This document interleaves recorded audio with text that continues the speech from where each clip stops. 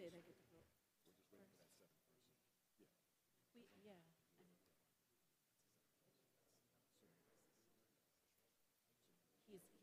He's a yes. So we need to pass the committee, right?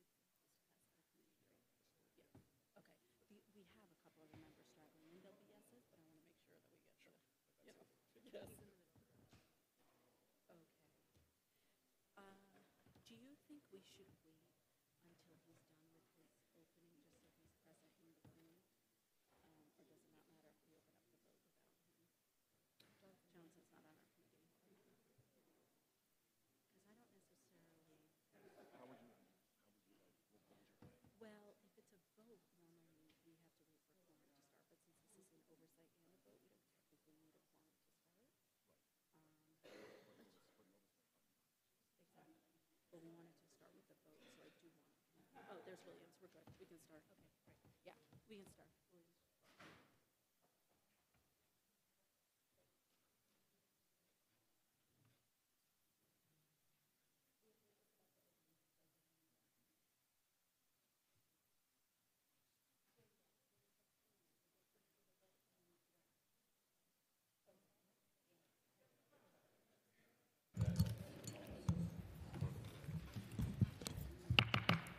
Good afternoon, ladies and gentlemen. Welcome to the City Council Chambers. I am Councilmember Vanessa Gibson of the 16th District of the Bronx, and I'm proud to chair the Committee on Public Safety. First, let me thank each and every one of you for being here this afternoon. There are important legislation and resolutions on today's agenda that relate to accountability in the criminal justice system and strengthening gun safety. Before we begin today's hearing, I want to acknowledge that we will be voting on Intro 1569, which I'm proud to serve as prime sponsor, which relates to the prohibiting of disorderly behavior. This legislation would create an administrative code offense that is an alternative to the state's current disorderly conduct statute and would carry a maximum penalty of no more than 5 days in jail. This bill would give more options to prosecutors in resolving many cases that could potentially avoid negative consequences for many New Yorkers.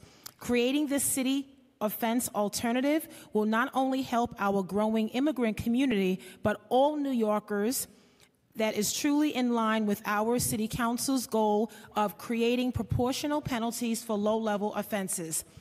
I'd like to acknowledge the members of the committee who were here: Councilmember Jamani Williams, Councilmember Raphael Espinal, Councilmember Rory Lansman, Minority Leader Steve Matteo, Councilmember Vincent Gentili, Councilmember Robert Cornegy, and Councilmember Richie Torres.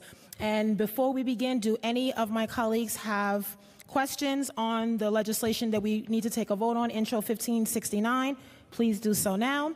Also like to acknowledge the presence of Councilmember Corey Johnson. And with that, let me turn to our committee clerk to begin calling the roll. Thank you, colleagues.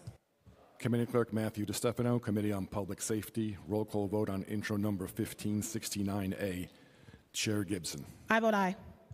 Gentili. Williams. Cornegy. Espinal. Lansman. Aye. Torres. Matteo. No.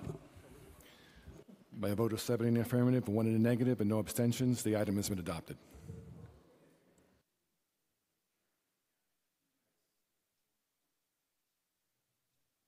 If he's done speaking. Okay. Instead of interrupting. We also have been joined by Councilmember Jimmy Vaca, also a member of the committee. Councilmember Vaca.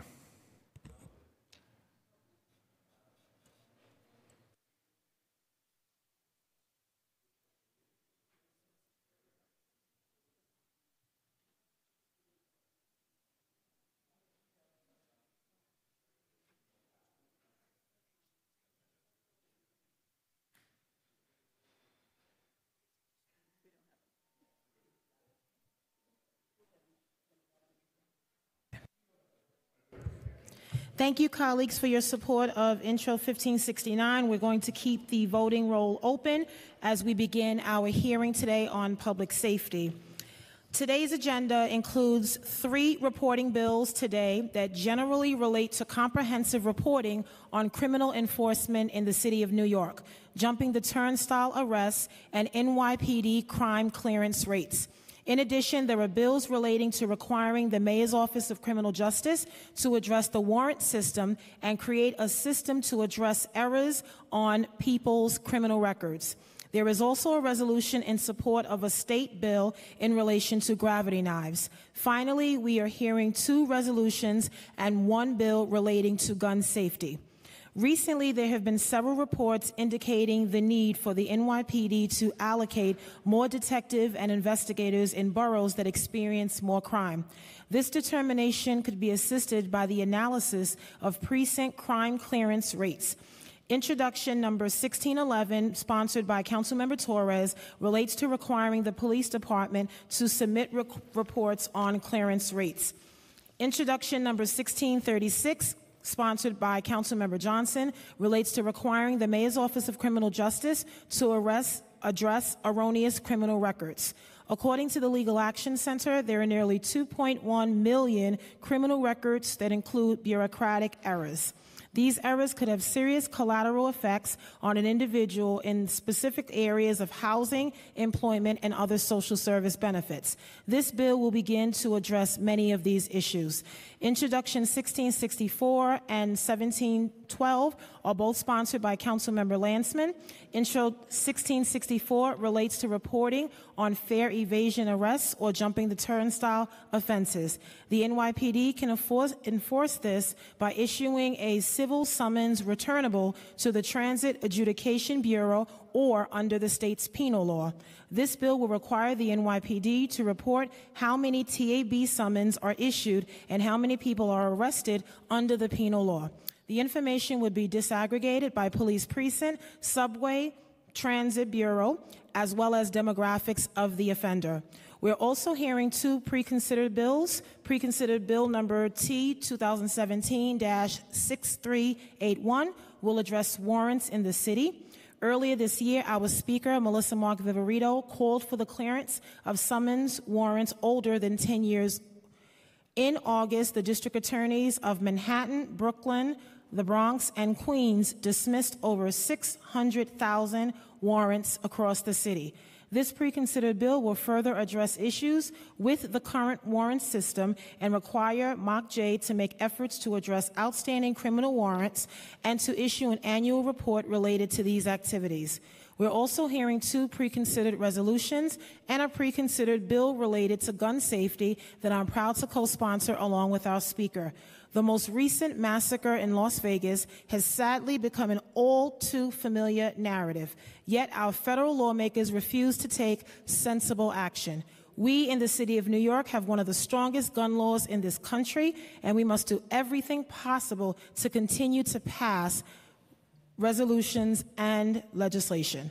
In addition, we must stand firm in opposing harmful federal legislation which threatens and undermines our priorities, which will also make New Yorkers less safe and undermine all the efforts that we fight for every day to protect our city.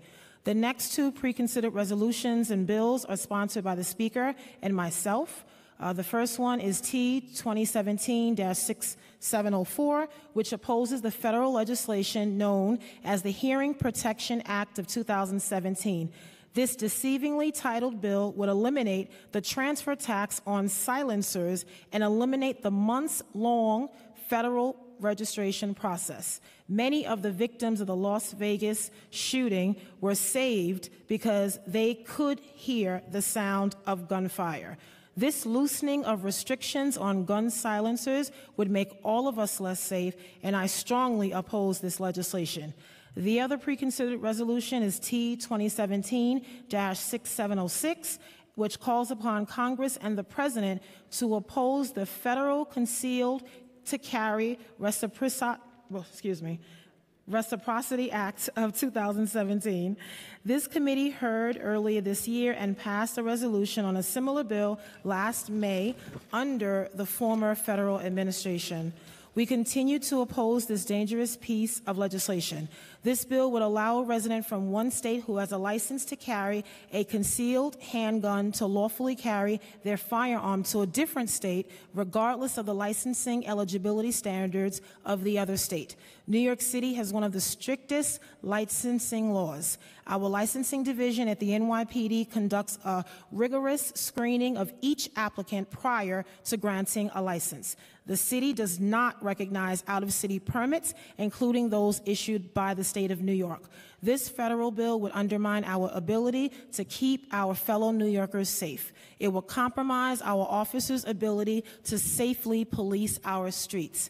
Preconsidered intro number T 2017-6705 relates to requiring the police department to disclose gun violence information to applicants for firearm licenses and permits. According to surveys, 63% of Americans believe that having a gun in their house makes them safer. However, several studies indicate quite the opposite. Homes with firearms have an increased risk of suicide, accidental shooting, and death during domestic incidents. This bill will require the NYPD to provide a warning to applicants for firearm licenses and permits relating to the increased risk of owning a firearm. Just like the warnings on the side of cigarette packs change the perceptions that many have of smoking, these gun warnings are the first step to changing the public's conversation.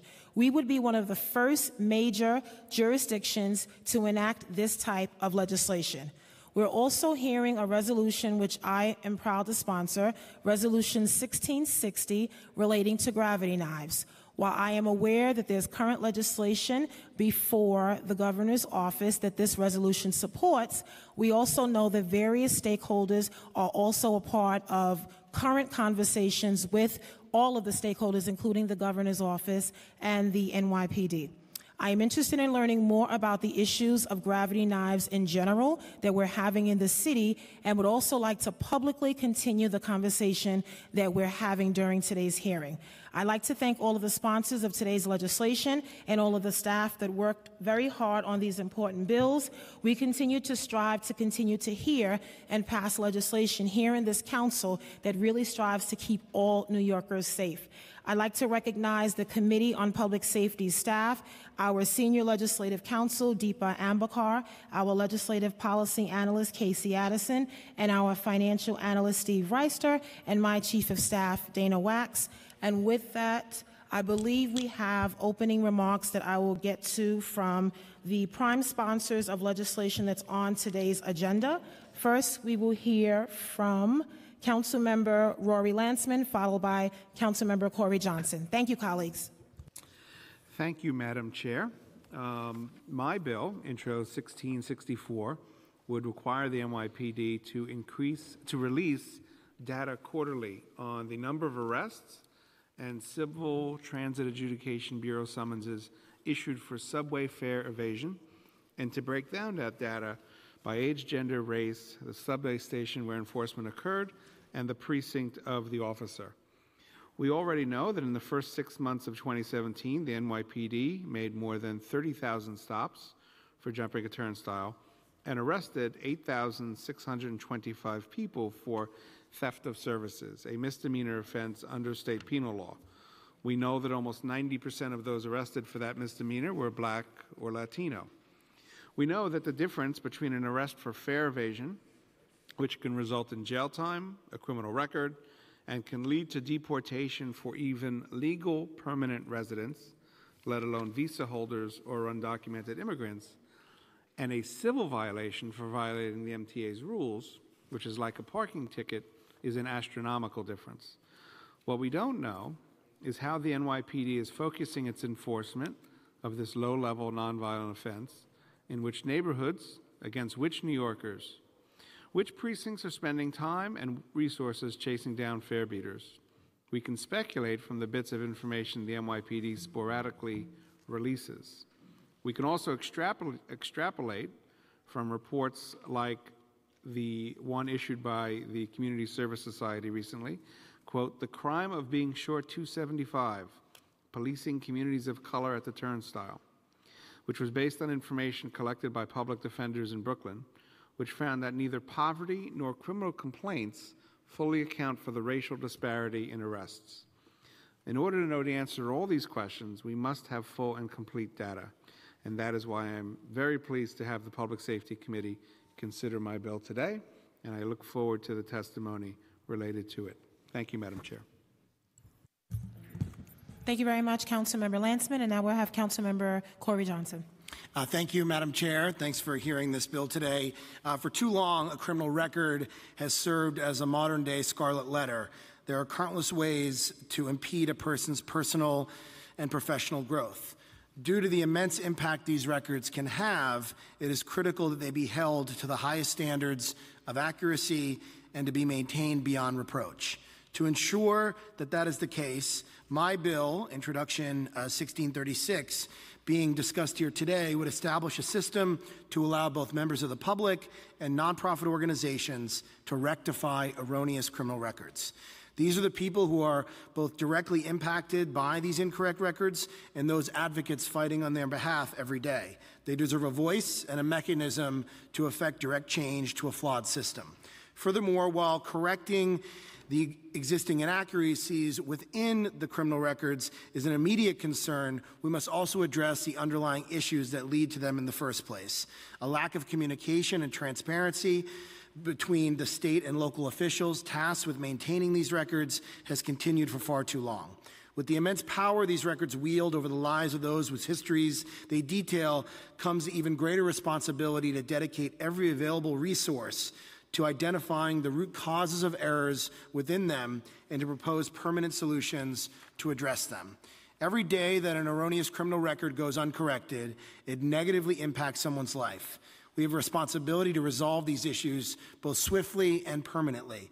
I'd like to thank the Public Safety Chair, Vanessa Gibson, my good friend, for hearing this bill today, and my fellow council members who have lent their support to it, and those whose lives have been affected by an erroneous criminal record. Thank you for sharing your story and demanding better, and I look forward to working with the administration to pass this piece of legislation. Thank you, Madam Chair. Thank you very much, Councilmember Johnson. Thank you to all of my colleagues who are here for today's hearing. I'd like to begin with our first panel assembled before us, our Chief of Detectives, Chief Robert Boyce from the NYPD, Oleg Chervnosky, our Director of Legislative Affairs with the NYPD. We also have our Assistant Chief, Vincent Coogan, the NYPD Transit Bureau. We have Nicole Torres, Deputy Chief of Public Affairs for the Mayor's Office of Criminal Justice, and General Counsel for the Mayor's Office of Criminal Justice, Alex Crone. Thank you all for joining us this afternoon. Apologies for the late start. And now, before you begin your testimony, we will just have our counsel administer the oath, and then you may begin. Thank you once again. Do you affirm to tell the truth, the whole truth, and nothing but the truth in your testimony before this committee, and to respond honestly to council member questions? Great. Who begins? Okay. Good afternoon, Chair Gibson and members of the Committee on Public Safety. My name is Alex Crone, and I'm the General Counsel of the Mayor's Office of Criminal Justice. Thank you for the opportunity to testify today. I'm joined by my colleague, Nicole Torres, Deputy Chief of Public Affairs at MOCJ. The Mayor's Office of Criminal Justice advises the Mayor on public safety strategies and, together with partners both inside and outside of government, develops and implements policies aimed at reducing crime, reducing unnecessary arrests and incarceration, promoting fairness, and building strong and safe neighborhoods. The issues we are here to discuss today should be seen in New York City's larger context. In the last 3 years in New York City, we have seen an acceleration of the trends that have defined the public safety landscape in this city over the last 3 decades. While jail and prison population around the country increased, New York City's jail population has fallen by half since 1990. And in the last 3 years, the jail population dropped by an additional 18%, the largest 3-year decline in the last 20 years. This declining use of jails has happened alongside record crime lows. Major crime has fallen by 76% in the last 30 years and by 9% in the last 3 years. 2016 was the safest year in CompStat history, with homicides down 5%, shootings down 12%, and burglaries down 15% from 2015. Arrests for low-level crimes continue to fall. Misdemeanor arrests are down 24% in the last 5 years. Violation arrests down 13% since 2013. And the number of jail admissions for misdemeanor detainees has dropped by 25% since 2014, suggesting we are getting closer to the goal of reserving jail for only those who pose a public safety risk. New York City's experience is continued and unique proof that we can have both more safety and smaller jails. To drive down crime, arrests, and the unnecessary use of jail even further, our office seeks to enhance the spectrum of criminal justice responses available to effectively match criminal justice responses to risk and need. The bills we are discussing today touch on many of the existing efforts the city is undertaking. In 2014, approximately 310,000 summonses were handled by the criminal court system. Only 27% of these summonses resulted in a conviction. The pressing problem with the current summons process is the 38% warrant rate for failure to appear in court. This high warrant rate is troubling. It signals that something is not working if people do not even show up for court, and it has consequences, both consequences for the individuals issued warrants and for the criminal justice system's use of resources. It can mean a police encounter for a low-level offense escalating to an arrest, leaving an individual with a dampened perspective on the fairness and effectiveness of the criminal justice system. To address this problem, in partnership with the state court system, the city is already implementing various changes to the summons process to ensure that when criminal summonses are used, individuals easily understand when and where they need to appear in court. We have also completed a successful pilot of a text message reminder system that will decrease the warrant rate for failure to appear in summons court. The Criminal Justice Act, passed by the council last year and signed into law by the mayor, went into effect on June 13, 2017, as an important improvement to the enforcement and adjudication of low-level offenses.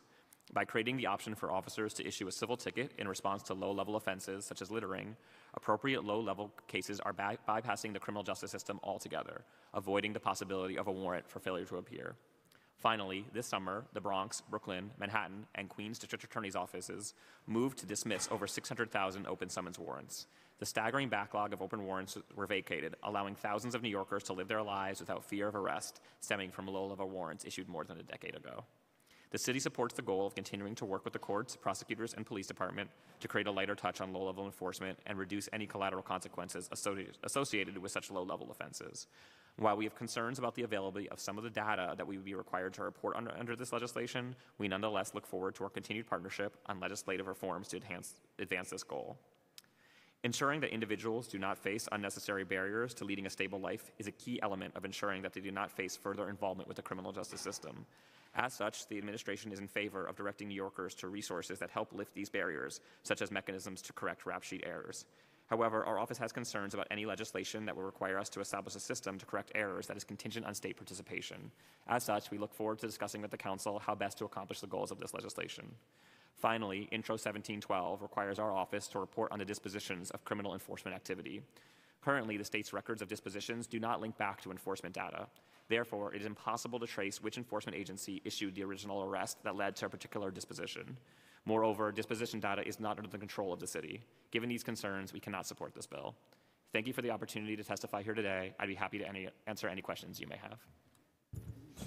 Thank you very much, Mr. Crone. And before you begin, we're just going to go back to our quick vote. Thank you.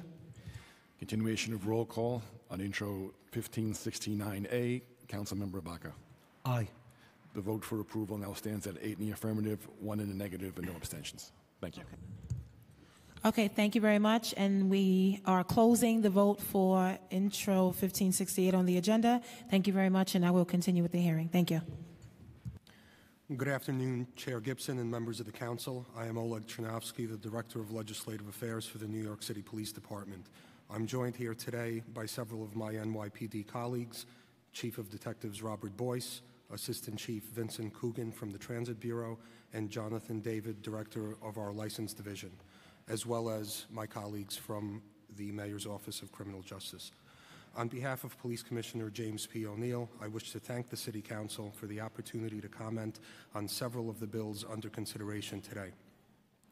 Under this administration, and with the help of our partners in government, including the City Council, the NYPD has continued to keep New York City the safest big city in the world. Working closely with the community and making key changes in our operations over the last 4 years is bearing fruit in terms of both crime fighting and community connection. The city is seeing dramatic declines in crime, the lowest levels of murder since the late 1950s, the lowest level of shootings on record, capped off with the safest September in the modern era. While these reductions are historic, what is more meaningful is the manner in which the department is doing it.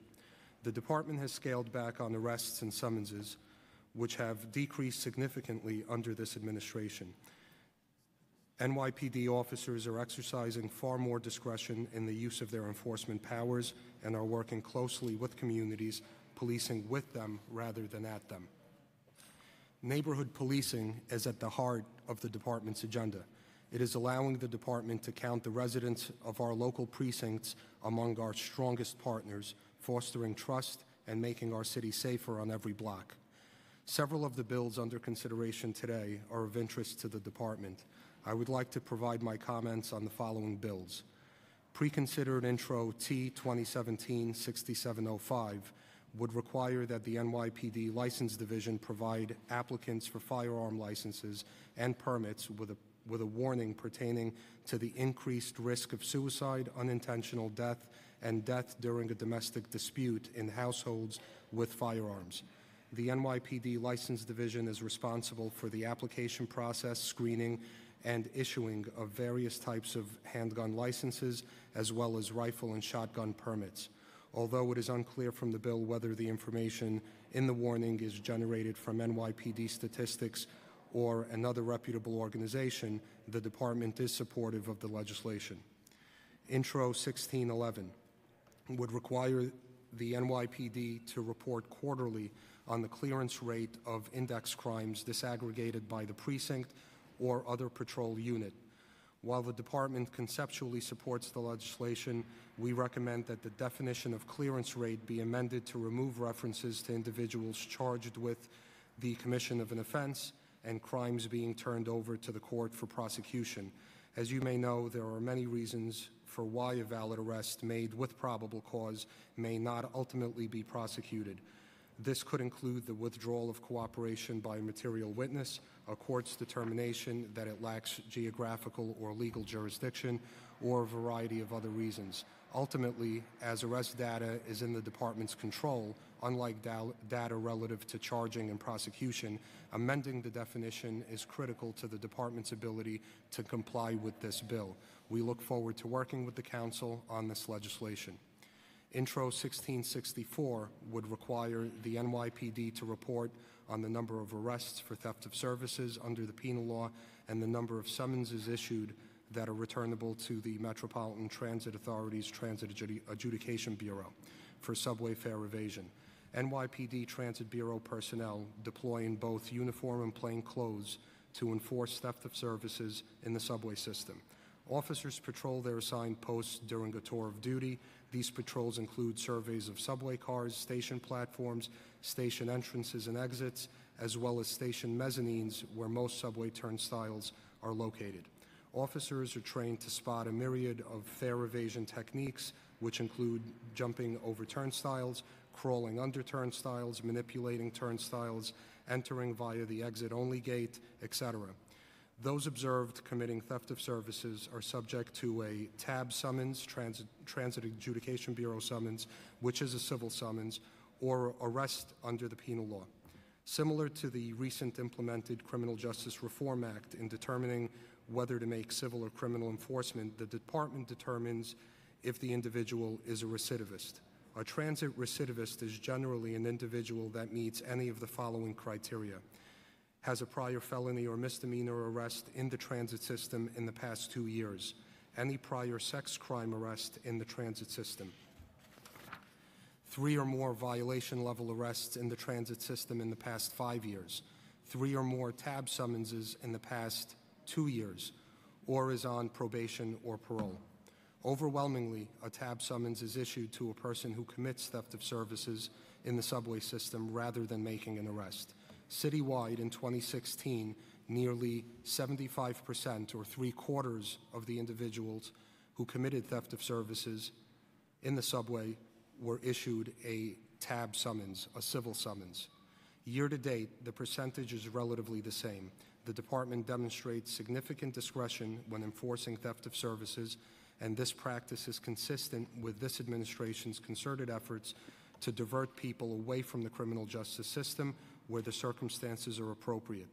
With respect to Intro 1664, the department is committed to transparency and providing more information to the public about enforcement that takes place in the city's transit system. The department has some initial concerns about the bill, as some of the information it seeks is not consistent with how the department maintains its data. Specifically, in arrest situations, the department does not track the specific criteria within the transit recidivist definition for why a tab summons is not issued. Officers in the field are only informed as to whether the individual that they have temporarily detained for fare evasion is either a transit recidivist or not. Notwithstanding this challenge, the department is capable of reporting the remaining data sought and looks forward to working with the council on this legislation. Thank you for the opportunity to discuss these bills today. My colleagues and I are happy to answer any questions you may have. Thank you very much for your testimony today and your presence. A very important agenda before us today. And while I know the department's general rule is to not specifically comment on resolutions, I really appreciate the department's strong opposition joining us in terms of the federal legislation that sits before us in the House and the Senate as it relates to the concealed to carry as well as the silencer bill. So we really appreciate that. And certainly beyond today's hearing, more to come. I'm hoping that, if there is any advocacy, the police commissioner has gone to D.C. before in his efforts to testify before members to really voice the city's opposition. So I really appreciate that. I wanted to begin with the Intro 1617, which is sponsored by Councilmember Torres, that relates to the clearance rates for the 7 index crimes by precinct or patrol unit. And Chief, I wanted to ask the question, obviously there was an article in the New York Times that talked about the 4-0 precinct in the South Bronx being one of the highest in terms of the murder rate in the Bronx, but having potentially the fewest detectives per violent crime. So I wanted to first, for the record, talk about what has happened since that time in terms of deploying more investigators for the detective squad in the 4-0, and also just in general what the Detective Bureau has done. And then I also wanted to ask specifically about how we monitor clearance rates. Sure. Good afternoon, everybody. Good afternoon. So we, at the when the New York Times article went out, we did a thorough look throughout the Detective Bureau and see what was happening, what squads were short on detectives, and we did a caseload study. All our caseloads is we look at, on a busy squad like that, we don't want any more than 150 cases per year per investigator. The slower commands with much less violence, about 170. So that's the critical data we looked at. We were able to get 75 new white shields into the Bronx right after that report came out. Quite a few of them, I believe 11 went to the 4-0 precinct. So that was the largest transfer of detectives that I've had in my tenure as chief of detectives. But across the city, we were able to get more and more new investigators into squads, not as many as the Bronx, but we got quite a few in just to lessen the load. And it's paid a dividend, quite a large dividend, because positive closing rates have gone up considerably in the last 4 years. Well, in the last 6 years, it's gone up considerably. We attribute that to more detectives, more training, and a host of other innovations as well as technology to get that done. So if you look at the positive closing rates right now, which is either arrests by detective bureaus, which is about 88% of how we close cases. Now, we'll do 250,000, 250,000 cases a year. That's what we catch normally, around those numbers right there. 7 majors are much less than that, but are important to us because that's major crimes as defined by the FBI. So what we're looking at now is 88% of those cases, 88% are closed with arrests. I'm sorry, 88% of the arrests are done by Detective Bureau. About 24% year to date are closed out of those cases, and that's 74,000. We've closed up 18,000 with arrests. It's about 24%. That number has grown over the years. If you go back to 2011, it was 17%, then 16, then 18 in 2013, 22% in 2014, 22% again in 2015, 23, and now 24. So we're gradually going up in our closing rates, positive closing rates. So that's where we are with the Detective Bureau right now. Okay, so the clearance rate is essentially the closure rate in terms of the case being closed as in conviction, or meaning the detective work is complete? It's closed with an arrest for that Close crime. with an arrest. Close with Okay. an arrest for that crime. And I think Olegan said before that we then take the case to the district attorney's office. What happens in cases where you have multiple defendants? Does that apply in terms of if it's 5 subjects, all 5 have to be arrested for that case to close? No. One case has to be closed. That's how we clear a case. One case. We often arrest many people on the case, but it counts as one clearance. That's all. No matter how many people you arrest, it counts as one clearance on that particular case of robbery or something. Okay. So the 88% you described, that's this New York City number. 88% is 6 out of 18,000 arrests, 18,506 arrests we've made so far on the 7 majors. Right. This year, 7 major crimes. 16,444 were done by the Detective Bureau with a positive closing. 1,819 were done by patrol. So we had a case and patrol actually made the arrest, which happens. And then 243 were closed by exceptional circumstance, a very small number. Generally speaking, it is that when the perpetrator dies in any form or is in jail, we can't arrest him for that. So that's 243, a very small number. Okay. So when you ask the question, which precinct currently has the highest clearance rate or which precinct has the lowest clearance rate, I want you to speak a little bit about, I guess the public perception sometimes is there really isn't a lot of information, obviously, that's available to the public in terms of all of the work detectives do to close a case, meaning make an arrest. A lot of it is contingent upon evidence, footage from security cameras, the cooperation of witnesses. I mean, there's a lot of things that can happen. And I guess many of us in the council sometimes deal with this from experiences in our own districts where we have a shooting or a homicide and we're dealing with the impacted family. And sometimes there is cooperation, but sometimes there isn't. And so a lot of that is really left to the ability of the detectives and their skill set to make sure that they can close the case.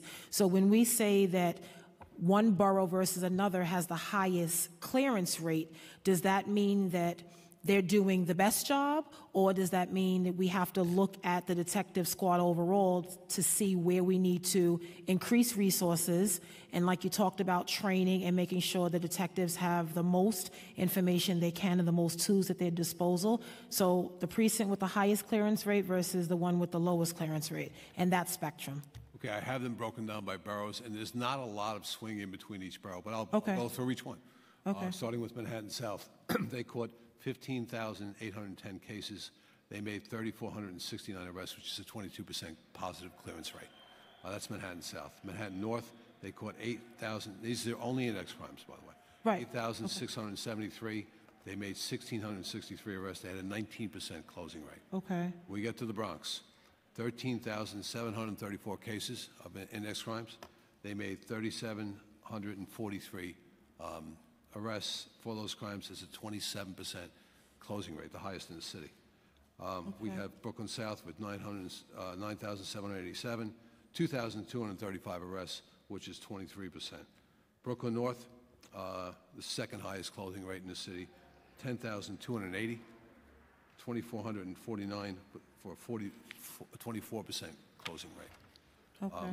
Going into Queens, 6,000. At Queens North or Queens South? Queens North, I'm sorry. Okay. Queens South, 6,245 cases, 1,776 positive clearance rates, 28%.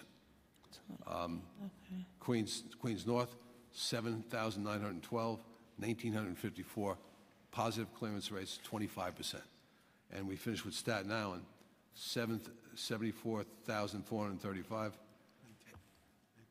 I'm sorry, I gave you the total. 1,994, 704 cases for a 24%. Totalized citywide is 24% as well. So that's where we come up with these numbers, and this is for major crimes. Okay. So the legislation before the committee that talks about putting all of this into an actual report, the position of the administration and your ability to comply with reporting on the clearance rates for the 7 major index crimes. Is that something? Yeah, right. So conceptually, we're supportive. We think we can report, with the exception of the definition of clearance rate would need to be amended because it takes It factors in data not within the department's control. When we limit it to arrest data, that is data within the department's control, and we can report based on whether or not an arrest has been made in conjunction with a complaint for an index crime. That, and then also the disaggregation by, I believe it has it as precinct, PSA, transit district, street crime unit, and narcotics division. For example, street crime unit, it's not a unit any longer within the department. So we'll have to figure out, working with the chief of detectives and working with the council, we'll have to figure out the parameters of how to break down the statistics. But just as the chief just mentioned, certainly patrol borough is something that could be done. Okay. And Chief, the numbers that you're giving me on the clearance rates, that does include PSAs as well? Yes. Okay. I wanted to make sure. I knew it did, but I just want to double check. Detective bureaus, detective squads catch those in whatever jurisdiction they're in. So yes, Right. it does. So, for instance, if it's a PSA 7 in the 4-2, it would be 4-2 detective squad that would handle that case? Yes, it is, yes. Okay, just making sure. Okay. I want to move on to Intro 1664. Councilmember Landsman is a prime sponsor, and we'll probably talk more about that. But I just wanted to ask specifically about officers being stationed in every train station to issue tab summons or theft of services arrest. How is it determined where transit officers are stationed in terms of foot patrol, on the platform, and the entrance, exits? How does that work within the Transit Bureau? Okay. I mean, we assign officers on different parts, but crime, where our crime is occurring, that is one of the, places, one of the reasons why we assign officers to certain stations. There could be certain conditions at stations, such as swipers, complaints from the public. Again, they could be swipers that the public is complaining about, or the MTA. Our ridership, where we have a large amount of people, we'll usually assign, like the major hub stations, officers to those stations. And then we also take, the possibility of terrorism into account. The major hubs, such as Grand Central, Times Square, Herald Square, when assigning officers. Okay. The legislation proposed by the council member includes disaggregation by the particular station, the location, the precinct of the arresting officer, and obviously age, ethnic, demographic background, gender. And I wanted to know your thoughts on that. And obviously the reason why is because there is a lot of conversation about New Yorkers being arrested for fare evasion. And obviously some of the targeted enforcement that seems to happen in communities of color versus other communities. And I wanted to get your thoughts and understanding of this particular legislation itself and what officers are doing citywide, right? I represent Transit District 11 near Yankee Stadium that covers the entire 4-line, right? And so there are times when things happen and we have to call them, but obviously we've received some inquiries from some New Yorkers that feel like officers are stationed at certain train stations because there's a high concentration of young men and women of color where the enforcement is greater than it is in other places. So I wanted you to talk specifically about that because the legislation itself is asking for demographic data where we can understand how this is happening in terms of arrests, and also for us looking at trends and patterns. So I wanted to know if you could speak to that. Sure. So, it should go without saying, but I should start off by saying any claims that we deploy resources based on the percentage of individuals of color in a particular area is just purely false. As the chief just mentioned, there's a number of factors that goes into determining how we deploy. For example, potential for terroristic threat in stations like Times Square, Herald Square, Grand Central, also complaints from the community, the volume of ridership in a particular transit station, as well as criminal activity that relates back to that station. With respect to the legislation, I think for the most part we would be able to comply with the data points that are sought in the legislation. So For example, the demographic, the age, the gender, the race, the station where the enforcement is happening. These data points we can certainly comply with. The precinct of an officer, I think what is meant is transit district, because that's really who engages in this level of enforcement underground. As you know, the city transit system is divided up into transit districts, which are essentially precincts underground. So that disaggregation point could be done based on transit district. I think where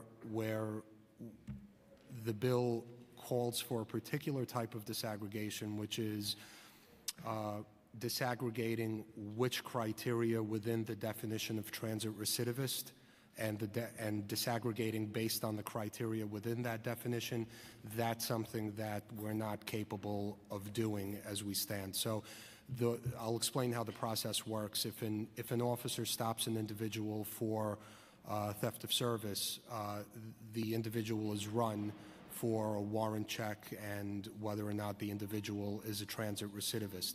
And as I mentioned in the testimony, there are a number of factors that contribute to the definition of transit recidivist, among which are committing 2 felonies or misdemeanors in the transit system within 2 years, committing a sex crime, unlawful surveillance, which is looking up people's dresses when they're walking up the steps and positioning yourself under the steps to take pictures. That would be unlawful surveillance, public lewdness, receiving multiple civil summonses. I believe it's 3 over the course of 5 years. 3 over the course of 2 years. And there are other factors as well. What happens is when an officer calls in the name of an individual they stop, all they receive back is whether or not the person is a transit recidivist. It's either a yes or a no. Which factors contributed to that determination, or sometimes an individual fits multiple criteria, that is not disaggregated. So I think the possible solution to that would be for us to simply make our transit recidivist policy public, and we can post that on our webpage so the public is aware of the factors that we consider in making an individual ineligible for a civil summons. But other than that, the various data points that the bill is looking for, we can comply with. Okay, what's the time frame on that measure going public? I believe just to, I mean, we have to get the systems, they're generally in place, but we just want to streamline. I would think something to the tune of 90 days we can. Okay. How many transit districts do we have in New York City? 12. 12? Okay. Do you have reports that indicate the transit district that has the highest and lowest number of theft of service arrests? So do you have like a basic breakdown that tells you each transit bureau, the number of arrests, that you can look at potential trends to see where most of the theft of service arrests are happening throughout the city? Yes, we can give you by station or post within the station, the amount of arrests or tab summonses that are given out.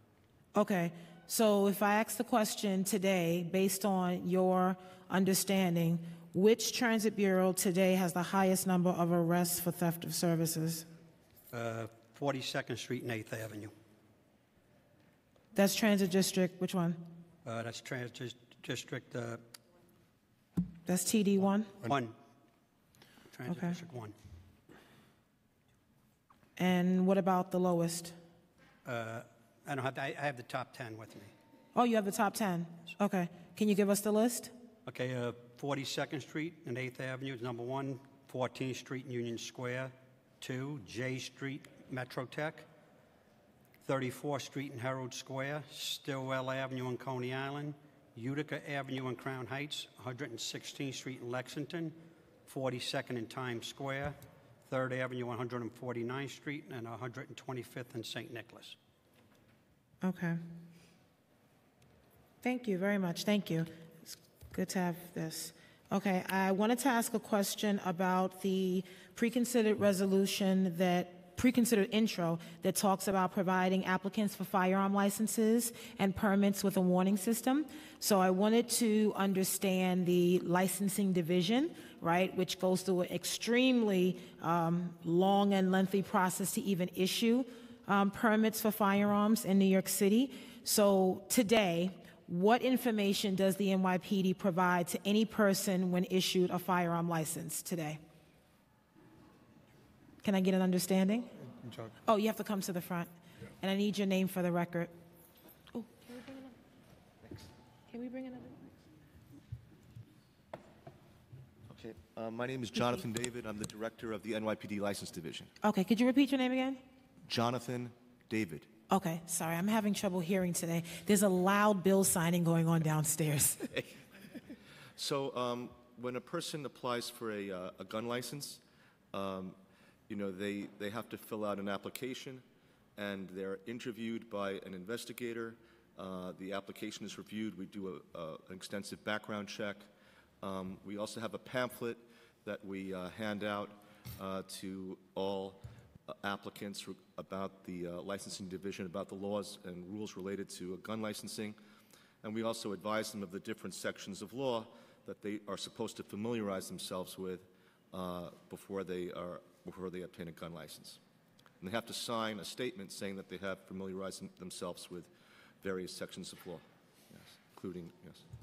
So they have to sign a form that acknowledges that they've understood the pamphlets and all of the information that's been given, as well as the current local, state, and federal laws that they have to comply with. Not the pamphlet, but the local, state, and federal law, yes. Okay, okay. Is there any way that we at the council can see one of the pamphlets and what it looks like? Yes, Okay. I may have one with me, but if not, I can get one to you very quickly. Okay, okay. And the reason being is because we just want to understand, I mean, this is a very intense process, and we obviously want to do as much as we can to make sure that anyone that is possessing a firearm and receiving a license from the department understands some of the consequences, right, as being a permit holder that could happen with unintentional deaths and suicides and domestic incidents. So do you also provide any information on best practices or guidelines on safe storage as well of their gun? We don't have detailed guidelines about that. We do state the law that they're required to safeguard their gun in a particular manner. If they have more than a certain number of guns, I think 4, they have to have a safe. If they are not in the immediate presence of their gun, their gun has to be unloaded and trigger locked. And those requirements are stated in the pamphlet.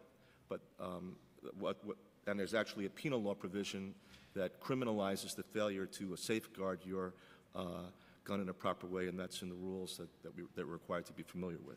And that's the acknowledgement that they ultimately sign. Okay. Acknowledges that they read the relevant provisions. Okay, but nothing's included in the pamphlet you're talking about. Well, they're just told that they have to safeguard their weapon, but they're not told specifically like how to go about doing that. They're told that they're required to safeguard their weapon. If it's not in their immediate control, it has to be unloaded, and it has to be trigger locked or Okay. I recall when I served in the Assembly, there was a number of bills related to safe storage of guns that were circulating in the Assembly. I'm not sure where they've gone, but the current statute that you're talking about, is that a state statute or a federal statute of failure to safely store your gun? I believe it's in the penal law. Okay, it's actually state. a penal law crime not to, but I believe it's also restated. It's stated at different levels of the law. It's stated, I believe, again in the administrative code. Okay. And it's also, I believe, made reference to again in the rules. It's stated over and over again at local and state level. How many people apply for gun licenses annually to the department? Okay, just a moment. We have a number. I can tell you, for starters, we have number of licensees. I can tell you off the top of my head, approximately 40,000 handgun licensees and 20,000 or so rifle and shotgun licensees. If you give me a minute, I can give you the number to date. That's annual? That's the total active licensees. That's not. Oh, okay. That's not the answer to your question, but that's the number I had off the top of my head. Sorry. To answer your question specifically, thanks. The total number of handgun license applications to date for 2017, 1,865. Last year, for 2016, we had 3,147 handgun license applications. Wow. Okay. And we had this year, we have denied to date disapproved 528 of the 1,865 applications. No, I'm sorry. This year to date, we've disapproved 528 handgun applications. Not necessarily applications that were made this year, but 528 handgun applications have been denied for calendar year 2017. Okay. And what's the most common reason why a license is disapproved?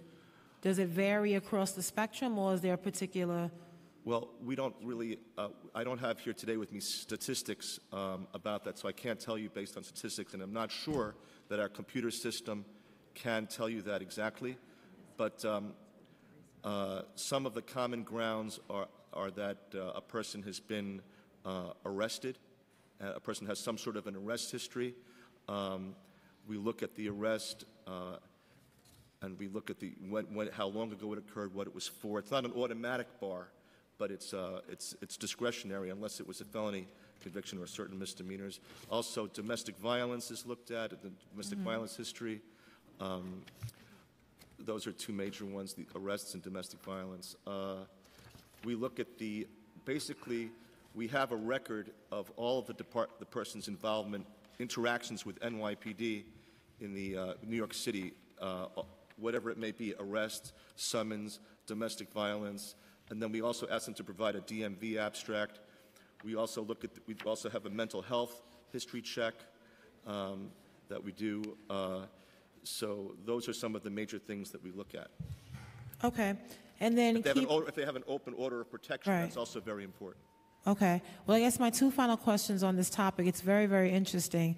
Do you find that in your practice and in the division that licenses and grants these permits, that after we have one of these just unbelievable mass shootings that we have across the country, it's typically said sometimes that the applicants for gun licenses does increase across the country. Do you notice that in New York City? Is that something where you're seeing more people applying for gun licenses after the effects of a mass shooting? I have to say that I really don't know the answer to that question. Okay. It's something I think about. Maybe I'm the only one that thinks about But that. it's certainly something that I've noticed just is a major issue in people's minds. Always this mass shooting that occurred certainly drawn people's attention to gun licensing in general, and also certainly that the tragedy that occurred has caused us to review our rules and think about ensuring that we have the best rules that we can for regulating gun licensing. So the legislation before us, obviously there's a tremendous amount of support in making sure that we continue to further our education and promotion to those that are granted a firearm license, to be aware of the unintended consequences, the risks that are involved. So is that something that the department is willing to consider, the legislation before us that really talks about an added level of education, in addition to the pamphlet you described, but specifically this one that talks about, accidental shootings, suicide, domestic incidents, et cetera. Is that something that you think would be useful and helpful in your work? We do, and we're supportive of the legislation. All right, great. I like to hear that. Okay, great. Let me check. Colleagues, are you ready? Councilmember Lanceman? Councilmember Johnson, you guys ready for your questions? Okay, I'm just going to take a quick break. So I'm going to go to Councilmember Lanceman, followed by Councilmember Johnson. All right, thank you. Thank you, Madam Chairwoman. So my bill, 1664, which would require the PD to report on fare beating stops. I understand from your testimony that you seem okay with it, except one particular aspect of it having to do with how you collect data.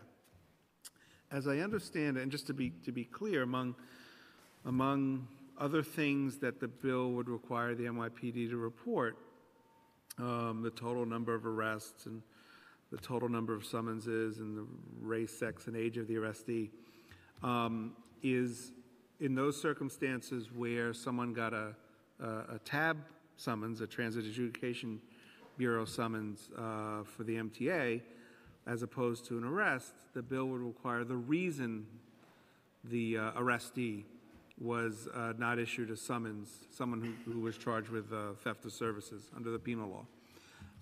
And I understand your opposition or your concern to be you don't collect data that way. Just to clarify, if I'm not mistaken, there is in the patrol guide and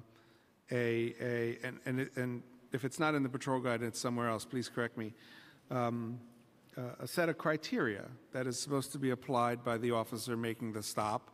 And if the boxes are checked a certain way, you go into the criminal justice system and you're charged with a misdemeanor. And if the boxes are checked a different way, you go. Is it that straightforward? And is it in the patrol guide? No, it's a little bit of a nuance. So go ahead. What happens is the officer in the field does not have that checkbox. You're correct in saying that there are these criteria, which are, and I mentioned 2 felony or 2 misdemeanor arrests in the prior 2 years, or a sex crime in the transit system, or I think multiple violations. Whatever it is. Whatever it is. But what happens is that the officer making the stop for fare evasion would simply run the individual, much like a warrant check, to see if the individual has a warrant. All the officer gets back is transit recidivist or not transit recidivist. If it's not transit recidivist, then they get a civil summons. If it is transit recidivist, they're ineligible for a civil summons. They get arrested, but even of those that get arrested, many of them get a desk appearance ticket, so they get released from the station house. But to your point, it's that disaggregation of which one of those factors within the transit recidivist definition resulted in the individual not qualifying. A transit recidivist is not literally someone who has is not merely limited to Correct. someone who has repeatedly. If they meet these other requirements, even if they've never jumped a turnstile before in their life, but those people are still, the term is used, a transit recidivist. Correct. And who's making that determination? Like the officer's calling in the person's info back to somewhere, and then that person is going through this checklist, and then that person is reporting to the officer, recidivist, not recidivist? Well, it's computerized, much like a warrant check. The name is run, and it's a merging of a variety of databases from the state, from internal arrest databases that contribute, and the answer is whether or not this individual was a prior, was a... So the things that would trigger someone being a recidivist and someone being ineligible for a civil summons are, it's purely a mathematical, computational formulation. You enter the person's name in the computer and out spits whether or not the person meets the criteria or doesn't meet the criteria. There's no one anywhere exercising any judgment or even doing any manual checking of the person's record. No, there's not a manual checking. Of course, ultimately officers have discretion in I get it. So the unique situations, but let's not make the exception the rule. Right. By and large, and to that point, I say 75% of the individuals that we come in contact with for theft of service receive the civil summons. So I understand. Right. So when the officer puts the person's name into the computer and outspits transit recidivist, is any explanation given to the person who stopped? Like, this guy's getting a civil summons, but you're getting arrested because you had whatever, 2 felonies or whatever the criteria is? When the person gets arrested, yes, they're given an explanation that they're a transit recidivist. They fall under this policy.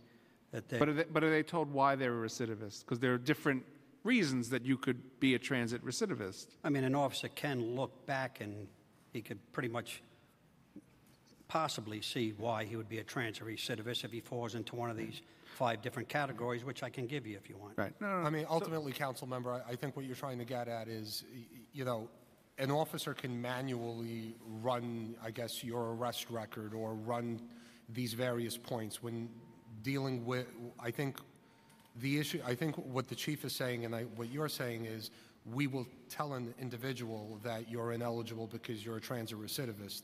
We can say these are the things that make a transit recidivist, and I would imagine the individual would know if they were arrested on 2 felonies or if they've received 3 civil summonses over the last 2 years or where exactly they fall in. I mean, these are things that are known to the individual.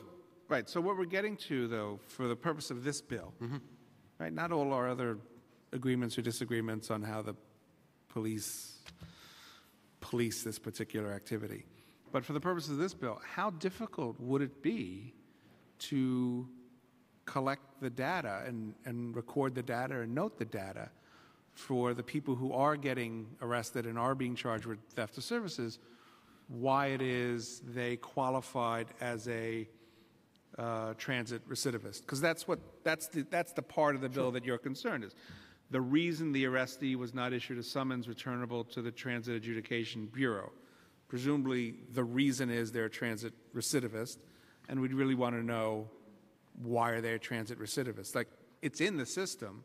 Well, I think, again, I'm not a technology expert. Usually when these sort of bills passed, and, you know, we've all worked on them and had some experience, whether it was with summons reform or any of the other reporting bills, when the IT people get involved, they can certainly explain it better. But, you know, based on my basic understanding, it would be the same issue that we've had with all of these other bills. It would be the necessity to merge databases, some of which are not under our control. And, you know, for example, I'll give you one example with summons with the CJRA. It was a matter, what took upwards of a year to do was merging with oath and having access to see what is or isn't a recidivist in their system, meaning an individual that keeps getting civil summonses, right, to work into the criteria. I mean, this would require merging of MTA databases and getting that type of... I'm not an IT person either. I don't think that that's the case, though, because the information is there. It has to be there because it's spitting out a result for this person, right? It's Lanceman, arrest. It's there, but it's creating a system where, on a case-by-case, person-by-person basis, that information is then collected, and stored and married to that person. Yes, and that's always the issue, and that's always the hard part. If the system doesn't already exist, it's a costly and time-consuming system to build. It may be. Yes. It may not be. Well, you're not an IT person. Well, but you've confessed to not being an IT. Yes, I've confessed too. Yes. We're both guilty of not being IT people. Yes. All right, I'd like to continue this conversation, and not the usual manner where I send you a letter and I get one back 6 months later, but like a good one where we can sit and talk about it with someone who actually is an IT person. Absolutely. Terrific. Thank you very much. Okay. Thank you so much, Councilmember Lanceman. I'm going to continue in the absence of Councilmember Johnson, and I'm going to ask specifically about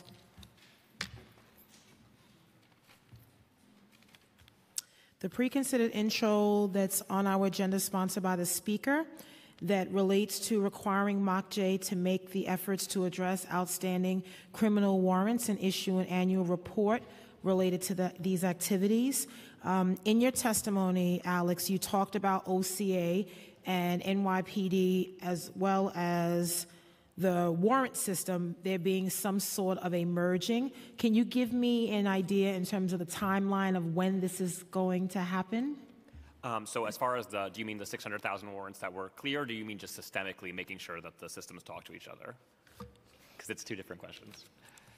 I always want to make sure we're talking to each other. But so I guess, yes, the latter part, but then also the $600,000 that we talked about with the 4 district attorneys, when you will actually see that on the system. So that I'll start with that one because it's Okay. easier.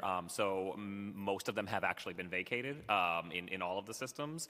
There's a little bit of a legacy system at OCA that still needs to be caught up. I think it's around 30,000 are remaining, but the vast majority of the warrants have been vacated and no longer appear on anybody's records. So that was good, and it was a lot of very hard work by OCA and working very closely with the PD.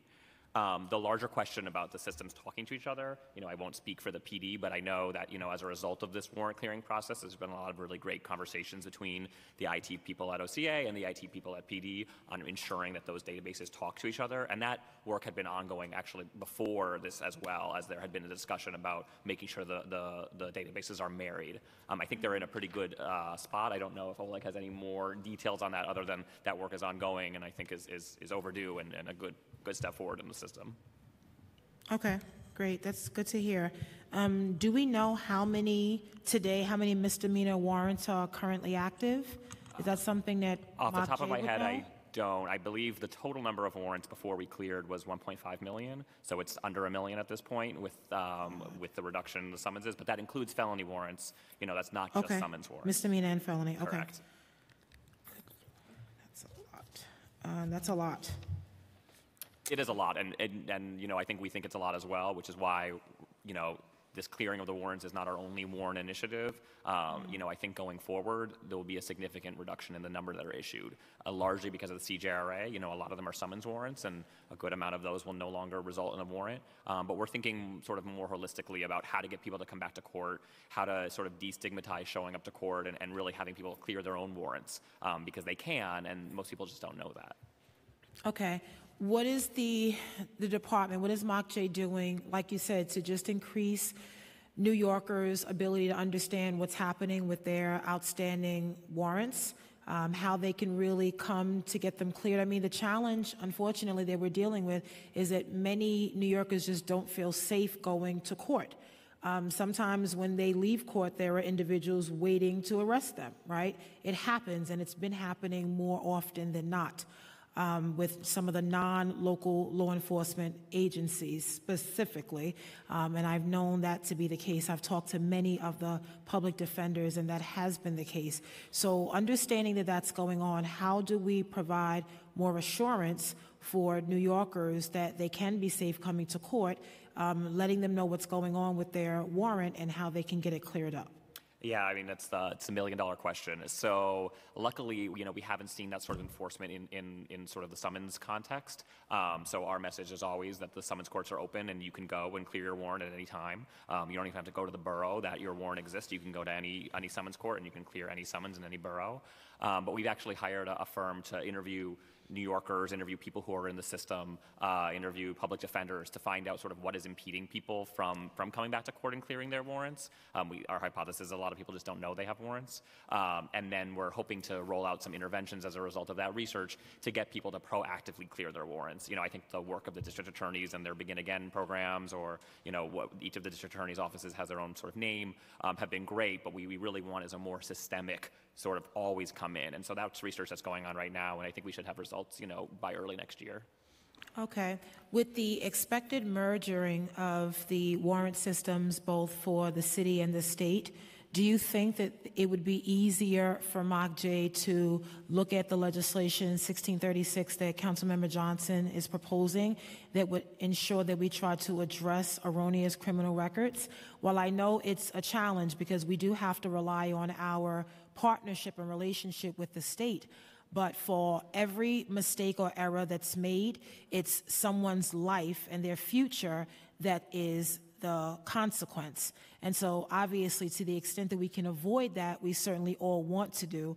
And so in the world that I live in, right, a city official, formerly a state official, we just have to do work together. We don't have a choice. So do you think that once the merger happens, it would be easier to try to address erroneous records and be able to satisfy a lot of those errors that were done and get them corrected? So I agree. It's not something where we can just throw up our hands and say, well, it's the state, so there's nothing we can do. So I think we're eager to have conversations with the state about this topic. Ultimately, you know, I'm sure the law department will be very sort of vigilant about committing in legislation to creating that process, just because, you know, once you start those conversations, there's a million reasons why people, you know, throw up barriers and you try to break them down. But just being legislatively required to come to a solution with people you don't control is always the challenge. But I think we definitely support the goal, and we want to work towards a system where, you know, clearing rap sheets is something that's easier than it is right now. Okay. Oh, yes. We used to call them rap sheets. Yes, that's right. Do you know, does MOCJ keep a record of how many errors are on criminal records today? We don't. Do you know who does? Well, I heard some stats from the Legal Action Center. I don't know where those are derived from. Certainly, we hear a lot anecdotally. Certainly, if people have information, we'd be happy to hear it. But I think a lot of it is unknown because it's until a defense attorney or a client sees the sheet and says, "Oh, wow, wait, this was supposed to be sealed," or, you know, "I wasn't convicted of that," or "This case was disposed." So a lot of the errors are unknown. Okay.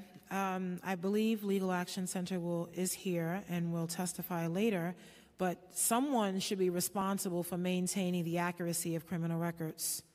Don't you agree? I agree. I don't want to point to the state, but, you know, State DCJS, that is their responsibility at the end of the day, is to maintain criminal records. But again, there's a lot of information that flows in there. So I'm not blaming DCJS, certainly not. You know, paperwork gets mixed up, and it's not excusable, but it does happen. And a lot of people have a hand in that, which is, I understand what the impetus for this legislation is and why we think it's a laudable goal. Right, okay. So while Councilmember Johnson's not here, but I certainly know that the thought behind the legislation itself was to ensure that everyone's records obviously are clear. But if we are looking at the existing records of how many errors there are on individuals' criminal records, I am absolutely sure that there is a pattern with men and women of color that are obviously more subjected to having errors on their criminal records. And that's unacceptable. It's unacceptable for anyone to have an error on their record, but let alone a targeted population.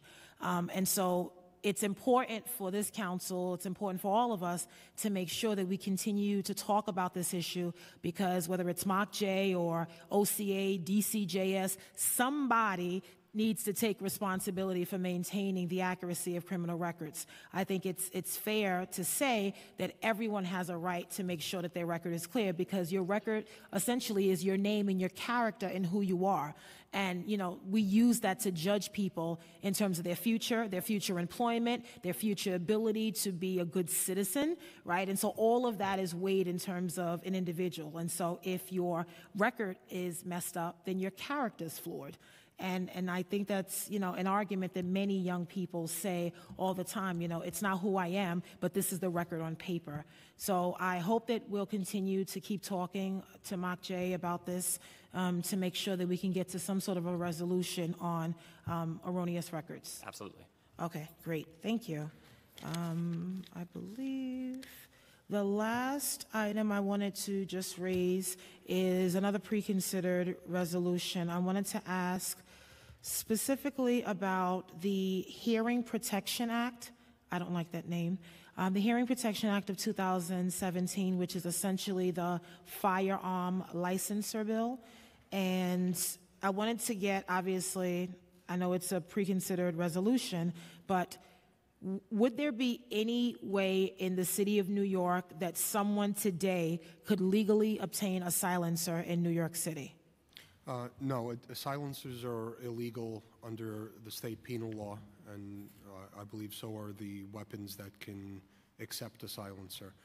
However, with respect to the legislation moving around D.C., I think what this bill does is, one, it removes the heavy tax that's applied to the purchase of silencers, because although they're illegal in New York State, they are legal in other states. I don't have the list of what they are, but I believe it was over 10 states where silencers are legal.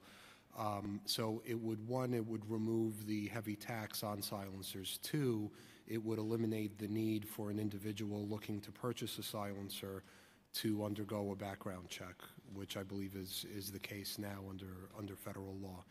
So, I mean, our concern with respect to this bill would be, one, how would that interplay with state law? Does that essentially override?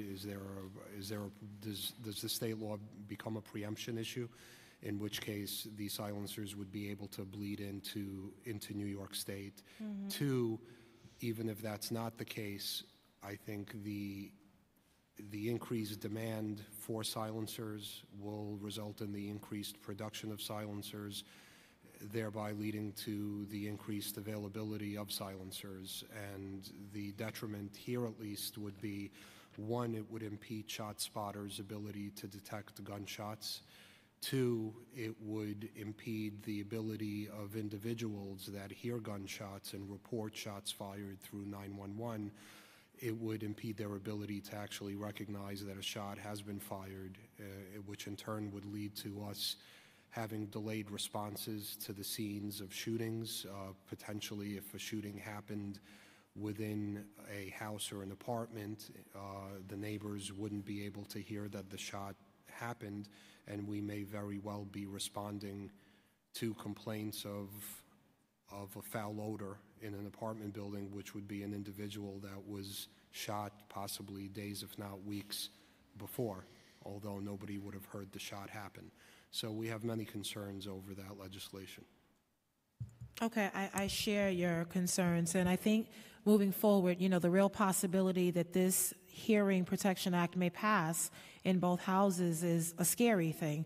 It's scary to even talk about the possibility of having silencers permitted in this city and in this state. Do you know if the department is planning, or is there anything that the department is looking to do to make sure that we raise our voices of opposition, to make sure that especially our New York delegation, is aware of what's pending in both houses, and making sure that they understand that we are unequivocally, without doubt, opposed to this measure? Yes, so I can tell you with certainty that both the police commissioner and the mayor have been very forceful in their opposition to both the silencer law, the Hearing Protection Act, as well as the Concealed Carry Reciprocity Act. And they have spoken to our delegation and have voiced their serious concerns with respect to the legislation. Okay, more to come. I don't think, in light of everything going on, we certainly don't want these proposals to move without us making sure that we are extremely voiceful. This city, this administration, we've done so much work on cure violence and anti-gun violence initiatives, all of the advocacy groups. I mean, we have done a tremendous amount of work. I refuse to let my work go for naught. This is something that's going to have a detrimental impact on New Yorkers and make us unsafe. And certainly, whatever we need to keep doing, we have to continue to raise the conversation. It's unfortunate that so many residents that we know in my district and all across the city have been impacted by gun violence. I told the chief that last week I visited a mother in my district whose son was murdered, and she just came back from burying him. She took him back home, and now mom wants to relocate. She doesn't want to live in the Bronx anymore, and I can't blame her. I don't blame a mom for living in her apartment for almost 30 years for now wanting to move, because she doesn't want to live in the house where her son lived with her, who's no longer here. And those stories we hear far too often, and we know that this is because of the plague of illegal handguns that we have across our city. So I appreciate the efforts of the department, and certainly ask you to continue to raise your voices, and certainly as we can be of support, we definitely want to make sure we do as well. Right, and it should be said that we appreciate your support and the support of the council in the fight against what's potentially very dangerous legislation. Okay, well, thank you very much. With that, my colleague did not return, so I'm going to thank this panel for coming today, and certainly your work, your commitment, your testimony, and we look forward to continuing the conversation on not just the legislation before the committee, but I think for me as chair, it allows an opportunity to further understand how the Detective Bureau works, how we focus on clearance rates and, dealing with the 7 major index crimes, how we focus on traffic and transit violations, how we focus on the warrant system and erroneous records. I mean, this is all relative to creating a safer city, but also allowing us to be more efficient in the work we do. So while there was a legislative agenda of legislation and resolutions, certainly the topics are very meaningful, and we will continue to talk about those in the days ahead. So I thank you for coming, and as I always do, you know it's my practice, I ask you to leave someone behind, both from MOCJ and the NYPD, to hear the remaining testimony from our legal service providers and many of the advocates that are going to offer some very thoughtful testimony on today's agenda. So if you could do that, we would really appreciate it, and we thank you once again for coming. Thank you.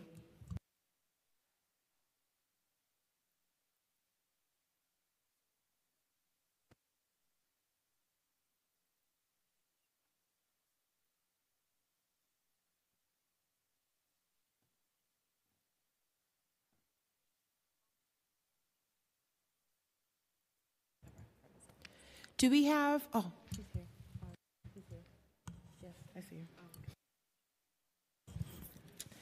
Okay, thank you once again to our first panel. Our next panel is someone who I know very well, a former colleague of mine I had the honor of serving with in the New York State Assembly. He is the prime sponsor of legislation before the state, before the governor, that focuses on a very important topic that we are discussing today and have been discussing related to gravity knives, Assembly Bill 5667A and Senate Bill S4769A in relation to gravity knives in New York State.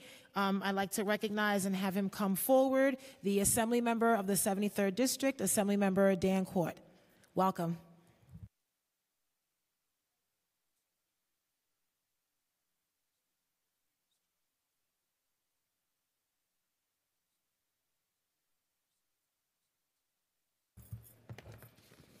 Thank you for joining us. Is your mic on?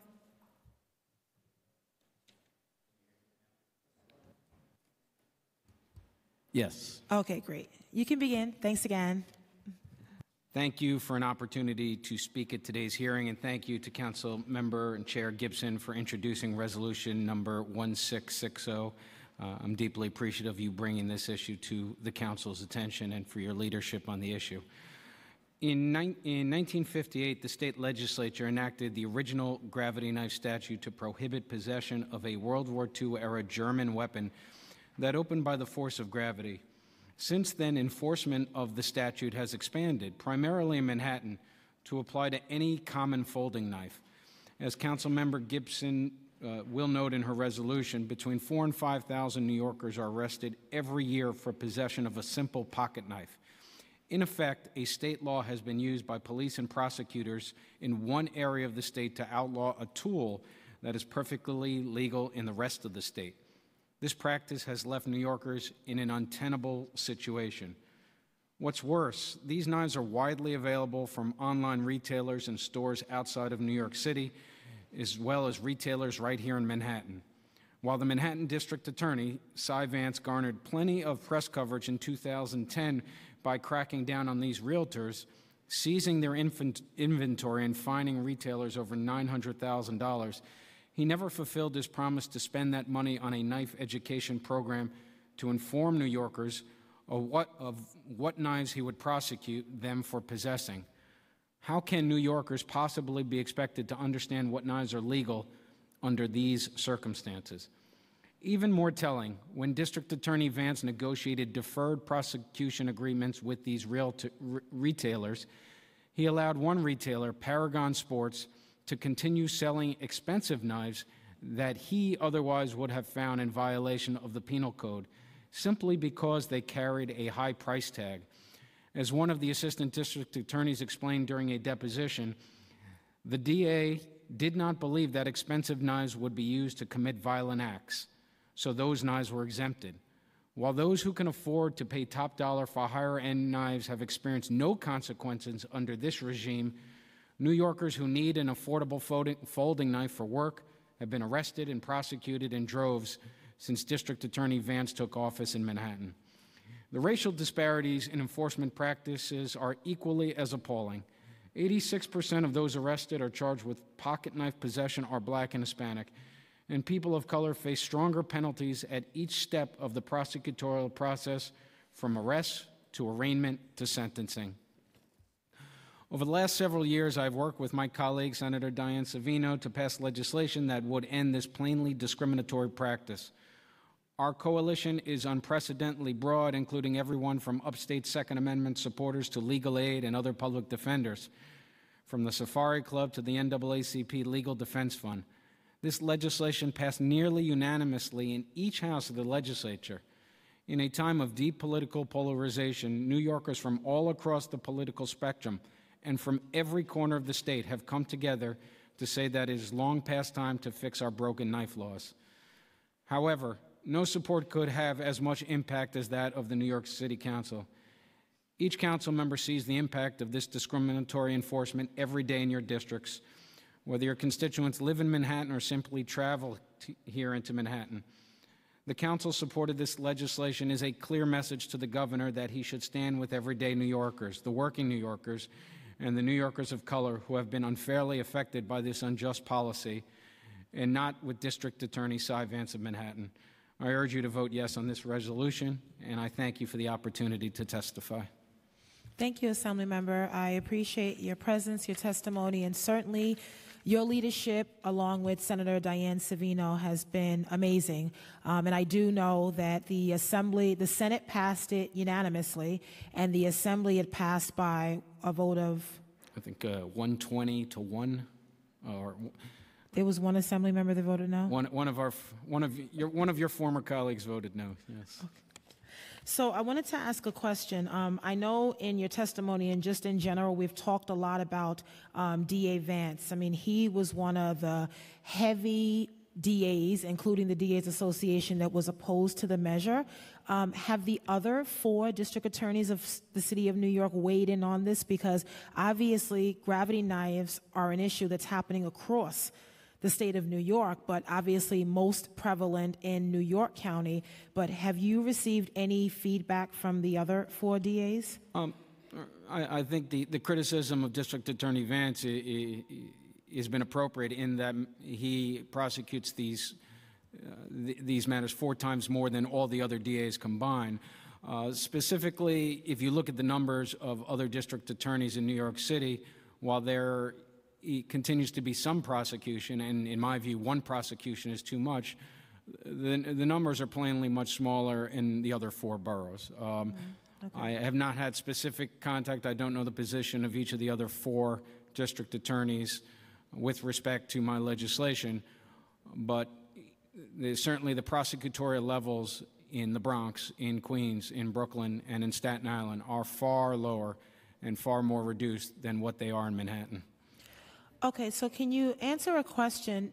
It seems like the city of New York moves forward in prosecuting these cases as compared to other parts of New York State. So because there is a dominance in the minority community, African American and Latino men and women, are you noticing that in some of the other 5 regions? And when I say 5 regions, obviously New York City, but I also want to include maybe Yonkers, Syracuse, Rochester, and Buffalo, right? The big 5. Yes, in upstate communities where there are large minority communities, well, Buffalo and other parts of the state, I am not aware of any district attorney who prosecutes gravity knife laws. This is a wholly New York City approach, and it is, even within that context, it is the district attorney here in Manhattan, Cy Vance, more so than any of the other 4 DAs who prosecutes this particular offense. And so the answer to your question is I'm not aware of any district attorney outside of New York City who prosecutes this penal code or penal law violation. And from your understanding, I know you've done a lot of work on this legislation, and I know how hard it is to get bills passed in the state, right? So I commend you that you have not only gotten it through the Assembly, but also the Senate, and it, lies with the governor to sign into local law. the common scenario of young men and women who are arrested for gravity knives, is it typically because many of them have in their possession gravity knives for the purposes of work?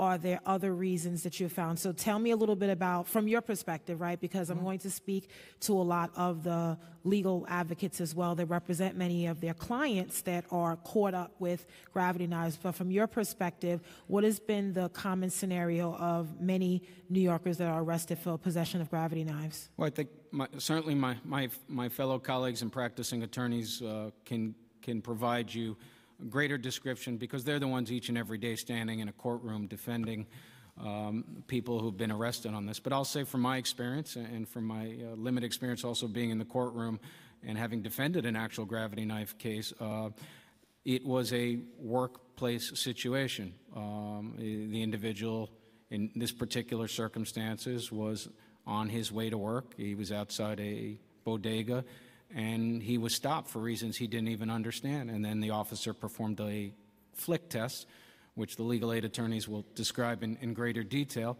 and he was arrested. But what was significant to me is that the matter was disposed of at the arraignment part in the first instance. And that tells you a lot, because it tells you we're dealing with working people.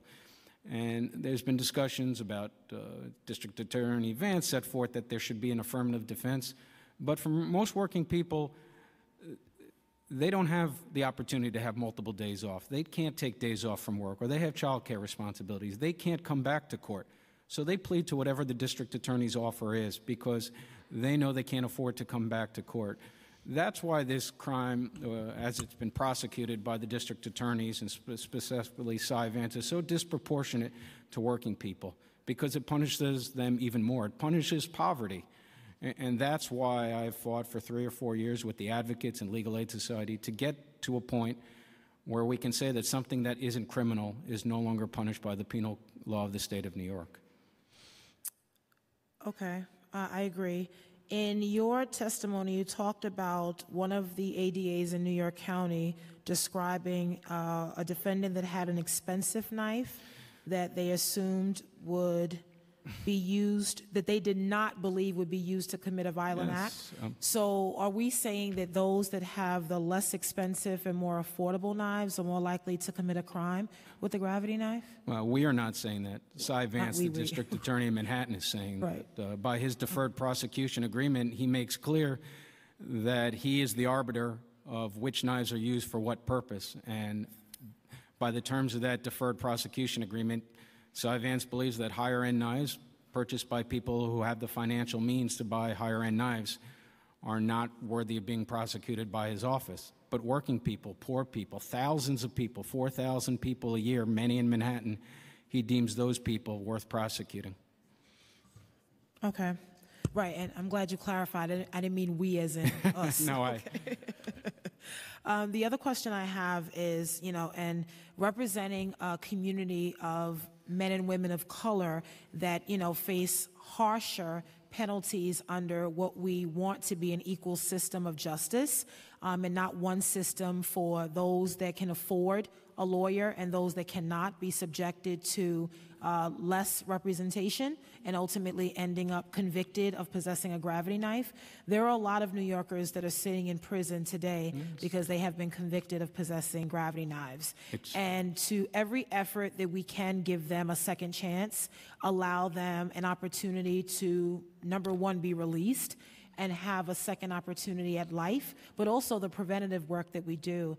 I like to do preventative work as well as reacting to a crisis. And I think, outside of your legislation, this is a topic that has not received a lot of widespread conversation. Right? And so I'm grateful that the legislation is raising that level of awareness. It's stimulating a real conversation. And so having the resolution on today's agenda was really an opportunity to do that. There are a lot of individuals that are affected every single day by gravity knives. And unless you're one of them or you know someone, most people don't understand what's happening. So I wanted to ask specifically, how can we level the playing field? So if you are a carpenter or an electrician and you have a gravity knife for the purposes of work, Let's say you purchase that at Home Depot or a local hardware store, right?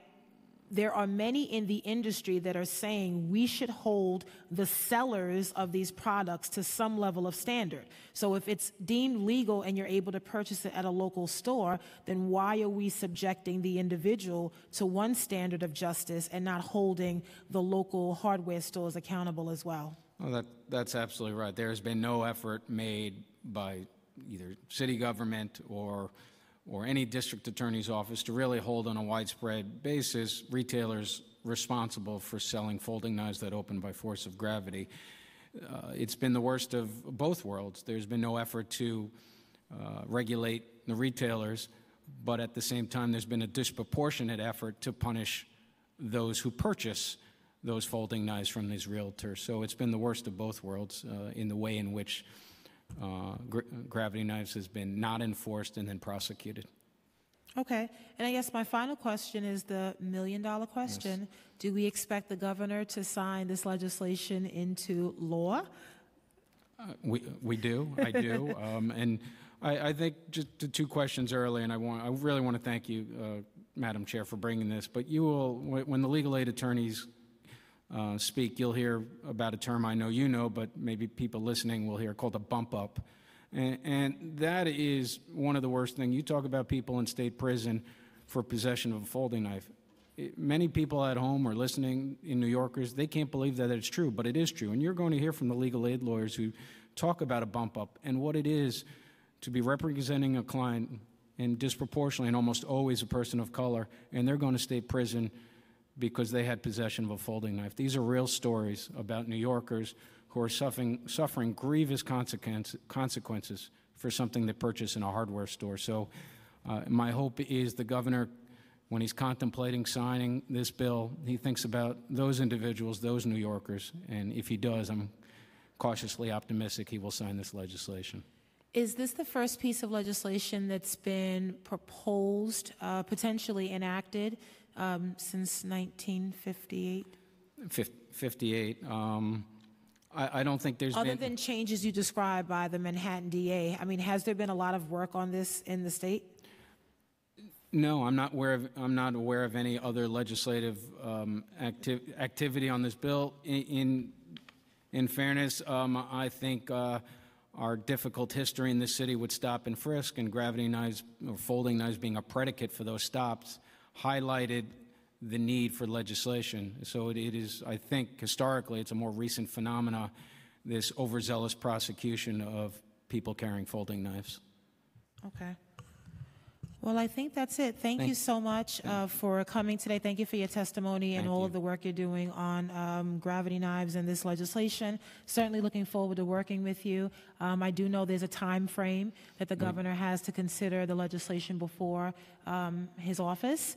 And, you know, I will work with you in those days, I mean, moving forward. And once the deadline arrives, whatever happens, obviously, I want him to support it as well. But, you know, you have my commitment to continue to work with you. I mean, this is a topic very, very important and very personal to me because I represent many of the clients that are represented by Legal Aid and others that are affected. You know, they get caught up in a system, but the system needs to change.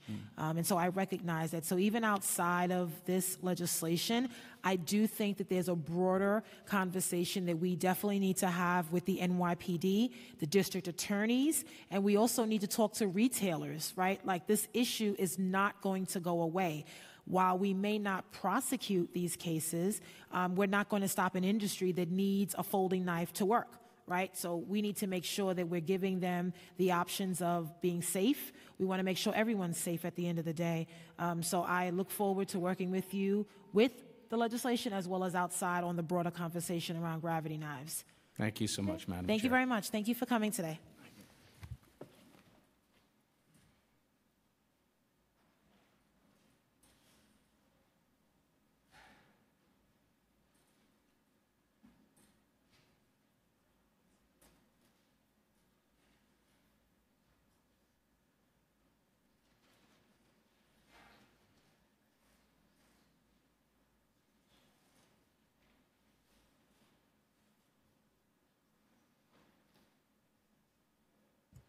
Okay. Our next panel that we're calling forward for today's hearing is Martin LaFace from the Legal Aid Society, Hara Robrisk from the Legal Aid Society, Kate Wagner Goldstein, Legal Action Center, Judy Whiting from Community Service Society, and Esty Connor, Community Service Society of New York. Did I call everyone?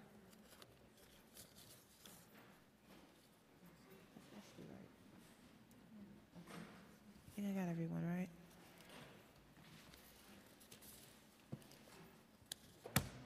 Okay, Martin's here, Esty, Kate, Judy, and Hara.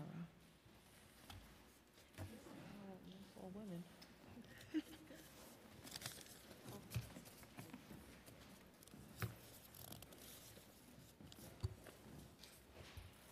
All right.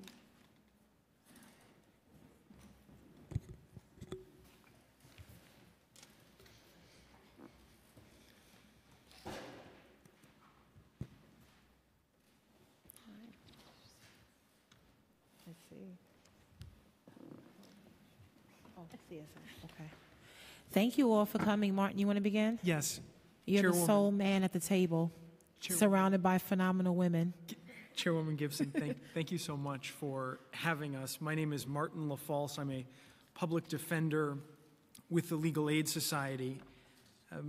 And I think my testimony is better presented as testimony on fairness within the criminal justice system and equal enforcement of the law, not as testimony regarding knives. My colleague, Hara Robrish, and I are public defenders, and we are committed to seeing reform in this area of the criminal justice system because it is the most discriminatory law in New York State. It's the most discriminatory law in New York City. And despite calls for reform, the New York State's gravity knife law continues to be enforced in a discriminatory way. I've shown you this picture before, and I'd like to show the audience this picture. On February 3rd, 2011, Elliot Perilla was finishing a tiling job in East Harlem. And when he finished the tiling job in East Harlem, he had this Husky Home Depot utility knife that he had been using. He took the knife along with his other tools, he put it into his car, and he was driving home from East Harlem to the Bronx. He had a broken taillight, and police pulled him over for the broken taillight. They searched his car, they searched his person, there were tools in his car, including this Husky Home Depot knife that he had purchased at Home Depot in the Bronx. A police officer was able to flick this knife open with one hand, and so Perilla was arrested and charged with so-called gravity knife possession. Normally, when someone is charged with possession of a gravity knife, they face a misdemeanor prosecution, but because Elliot Perilla had a previous criminal conviction, he faced what Assemblyman Court referred to as a felony bump-up. Whenever someone has a previous conviction, no matter what it was for, no matter how long ago that conviction was, if they're found in possession of a knife that a police officer can force open with one hand, they face felony prosecution and 7 years in prison. At trial, it was no defense for Elliot Perilla that he purchased the knife at Home Depot. It was no defense that he used it for work. It was no defense that he wasn't threatening anyone with it. He had no defense. A police officer was able to flick it open. Cy Vance's office charged Perilla with a felony. Perilla was convicted at trial. He was sentenced to 2.5 to 5 years in state prison. Okay. His knife, this Husky Home Depot knife, is sold at almost every hardware store in New York City. It's sold throughout the state. It's sold throughout the country. I am not here as a knife rights advocate. I am here in support of equal enforcement of the law. We've told this story in the press. We've told this story to the Assembly. We've told this story to the governor's office. We've told this story to the mayor. You directed NYPD to stay after their testimony. Had they stayed, I would tell them right now that there's nothing that prevents them from going into any hardware store in New York City and arresting those retailers who sell this knife, if they intend to enforce the law equally.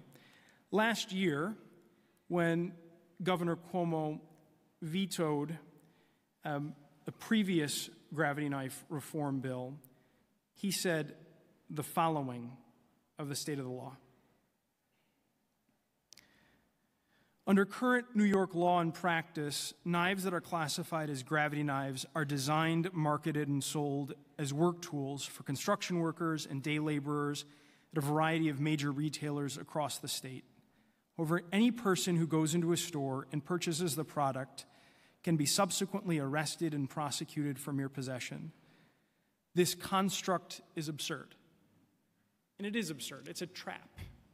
And as Assemblyman Court explained, 86% of those people who are stopped and prosecuted for so-called gravity knife possession are black and Latino.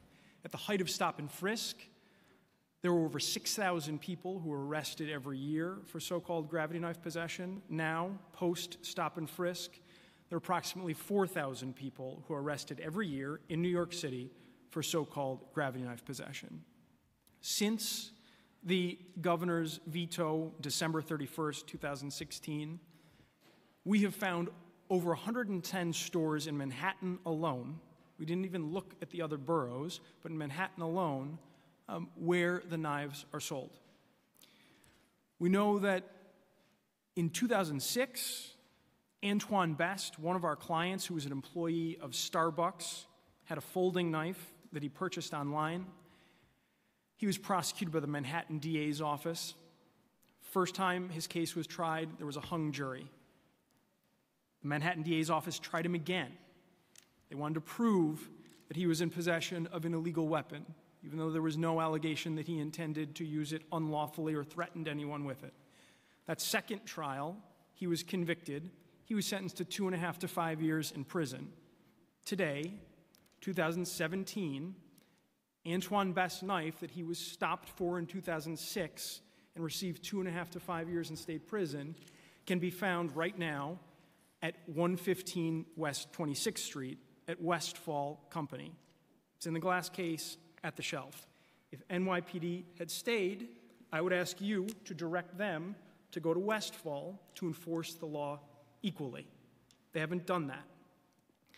Richard Neal was convicted of possessing a folding knife in 2008. He was sentenced to 3 to 6 years in state prison. There's no allegation that he ever intended to use his knife unlawfully. He'd never threatened anyone with a knife. It was a folding knife that NYPD recovered after stopping him and frisking him. Okay? That knife is sold online at Lowe's. I personally saw that knife and photographed that knife at Lowe's in Brooklyn in 2015. So 7 years after Richard Neal was convicted of felony possession of a weapon and spent 6 years in prison, NYPD did not utilize their awesome resources to go to Brooklyn, to go to the store, take the knife off the shelf. This is a shameful law. It's a shameful practice. And there's no other side to equal enforcement of the law. We are thrilled that you are shedding light on this practice. We are thrilled that the council is showing a concern about this unequal enforcement of the law, and we applaud your efforts. Turn it over to my colleague. That was a great way to start. Thank you. Sure. All right, now you have to do better. I don't know if I can do that, but thank you so much for introducing this resolution. Is your microphone on? Oh. Okay, you sound really low. Yeah, make sure the red button. Oh, I'm sorry. Oh, okay, there you go. Thank you so much for introducing this legislation. I represented Mustafa Muhammad when he was arrested for possessing a gravity knife and charged with a felony. Because Mustafa had a prior felony record, as Marty discussed, his case was bumped up to a felony, and he was facing 7 years in prison. Mustafa Muhammad was arrested across the street from his construction site at Delco Electric while he was on a short break. When he was arrested, he was carrying an ordinary utility knife, a knife similar to the knife that we passed out, a knife that's considered a necessary work tool in the construction trade. Mustafa got his job at Delco through a parole program called Center for Employment Opportunity, or CEO. It was this program that helped him get a job in construction. At the end of his job training, he was given a stipend and instructed to go to a hardware store in the Bronx to purchase construction tools. It was at this hardware store in the Bronx that he purchased a list of construction tools as well as a utility knife. On the day of his arrest, Mustafa was carrying this utility knife along with other tools. When Mustafa was arrested, when he was arrested, his foreman came rushing over to tell the police that Mustafa worked for him and that he used the knife as part of his job. But the police did not care. They arrested him anyway. They also did not care that he was arrested across the street from his construction site or that he had purchased the knife in New York City in the Bronx. As a result of this gravity knife arrest, Mustafa spent over a month in jail on a parole violation. It is usual for people in construction to carry their tools to and from a construction site because the sites are unsecured. If the tools are left lying around, they could go missing, or construction workers do not have desks or offices at the site to lock up their tools. Mustafa Muhammad was lucky because after a lot of effort and investigation, I was able to convince the district attorney not to indict him for a felony and to dismiss his case. However, most people arrested in New York County for a gravity knife that have a prior felony record are not so lucky. Mustafa Muhammad never knew he was carrying anything that could be considered an illegal weapon. Mustafa Muhammad, like thousands of other people in New York City, was arrested for purchasing a gravity knife in a hardware store, a knife that had no warning, and he had no reason to believe it was unlawful. NYPD and Cy-Vance have opposed gravity knife reform legislation repeatedly, citing public safety concerns and claiming that gravity knives are uniquely dangerous. So after this bill was vetoed by the governor last year, and the main concern, as I discussed, was public safety, we did an internal review of our data. And we found that these claims were unfounded and unsupported by the data. We reviewed every violent felony complaint from July 1st, 2016 through December 1st, 2016, where a weapon was recovered. This was over 1,800 complaints, and Marty and I reviewed several hundred of them ourselves, and then with our colleagues. Together, we looked at over 1,800 complaints. And from those complaints, there were over 2,000 weapons recovered. We logged each and every weapon and found that gravity knives made up less than 2% of the weapons recovered in violent felonies, and that they were used in a violent or threatening way in less than 1% of the cases. Belts, canes, crutches, bats, glass bottles, scissors, and hammers were all used more often in the commission of violent felonies than so-called gravity knives. And all of those items are lawful to possess. So one of the issues that we have is NYPD continues to claim these public safety concerns. However, this law does not prevent the NYPD from arresting anyone who is committing a crime, anyone who is threatening any person with a knife or using a knife unlawfully in any way. They can still be arrested under the law for that. We're talking about mere possession. Our clients that possess these knives work as construction workers, maintenance workers, electricians, chefs, movers, stagehands, bless you, stockroom workers, as well as in many other blue-collar jobs.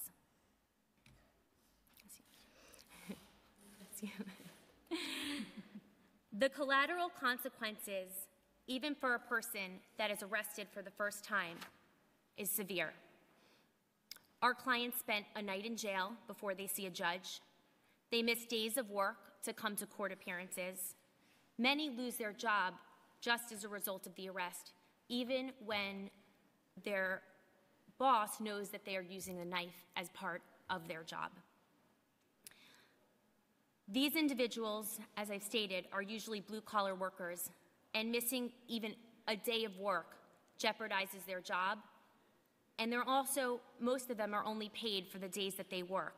So this can become a financial burden if they have to appear on multiple court appearances to resolve the case. In addition, in order for not to get a misdemeanor, the cases are resolved many times with a fine or community service. And that's additional days of work that these individuals have to miss and more money that they need to spend, which is another financial hardship for hardworking New Yorkers. So it's for all of these reasons that we want to thank you so much for introducing this resolution, that we ask council members to vote yes on this resolution, and that we ask the governor, the state of New York, to sign this bill into law. Okay, great. You did better than Martin. You guys are good. All right. Now it's your turn. You have to do better. I love it. We get better and better. Thank you.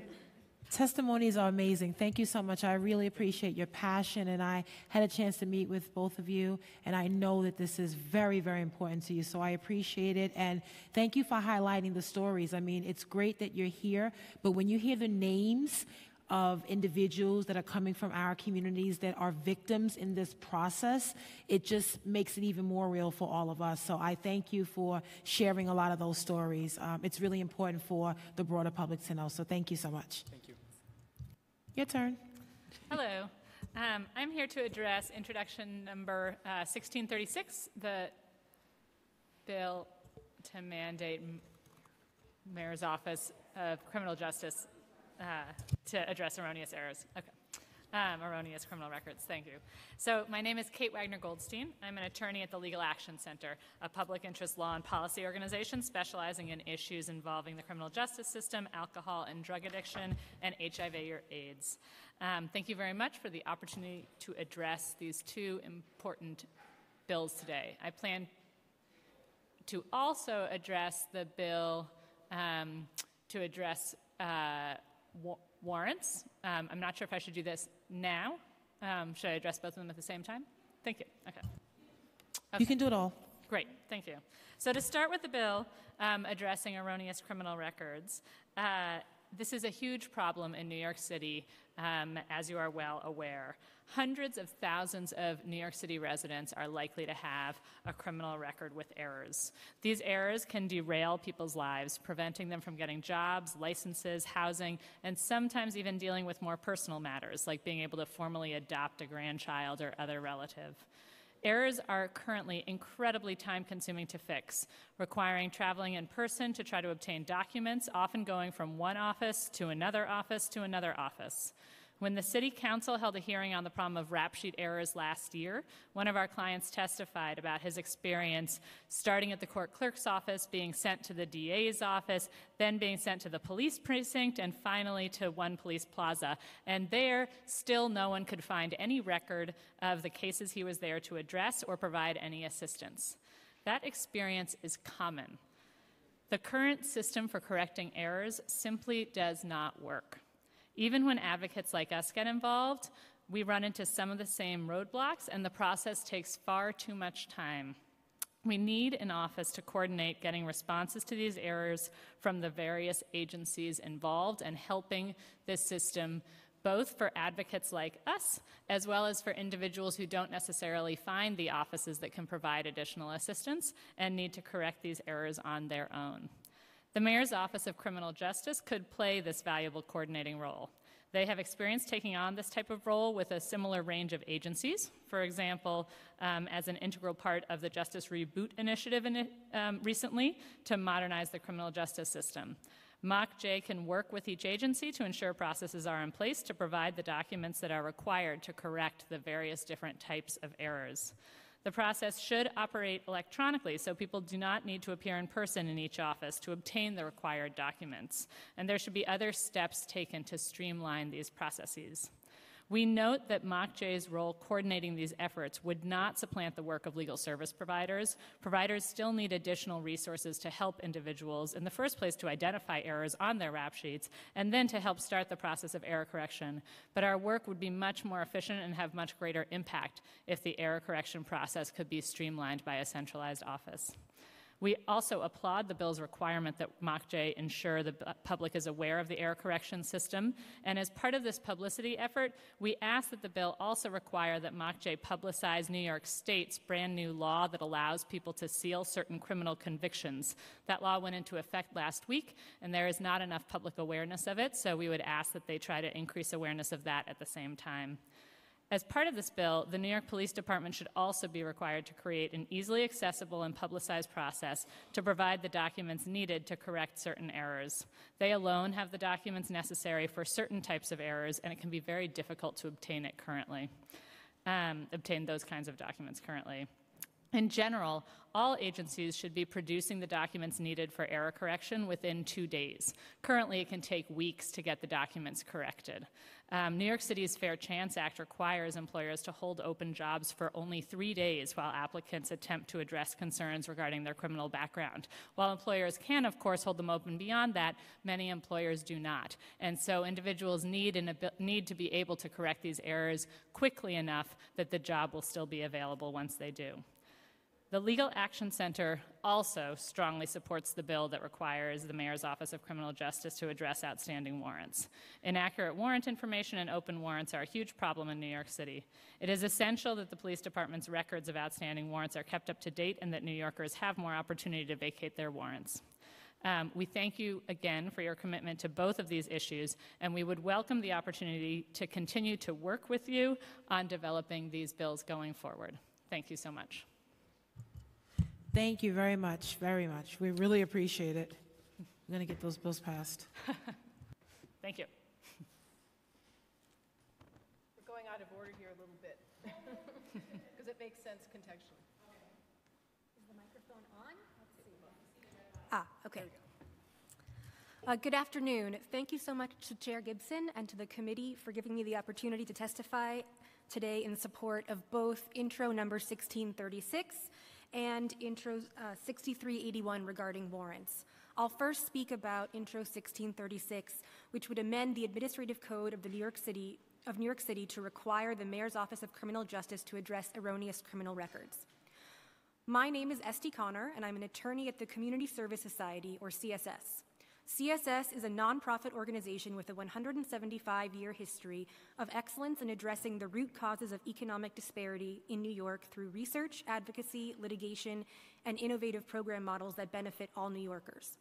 Several CSS programs provide services to the most vulnerable New Yorkers, including justice-involved individuals.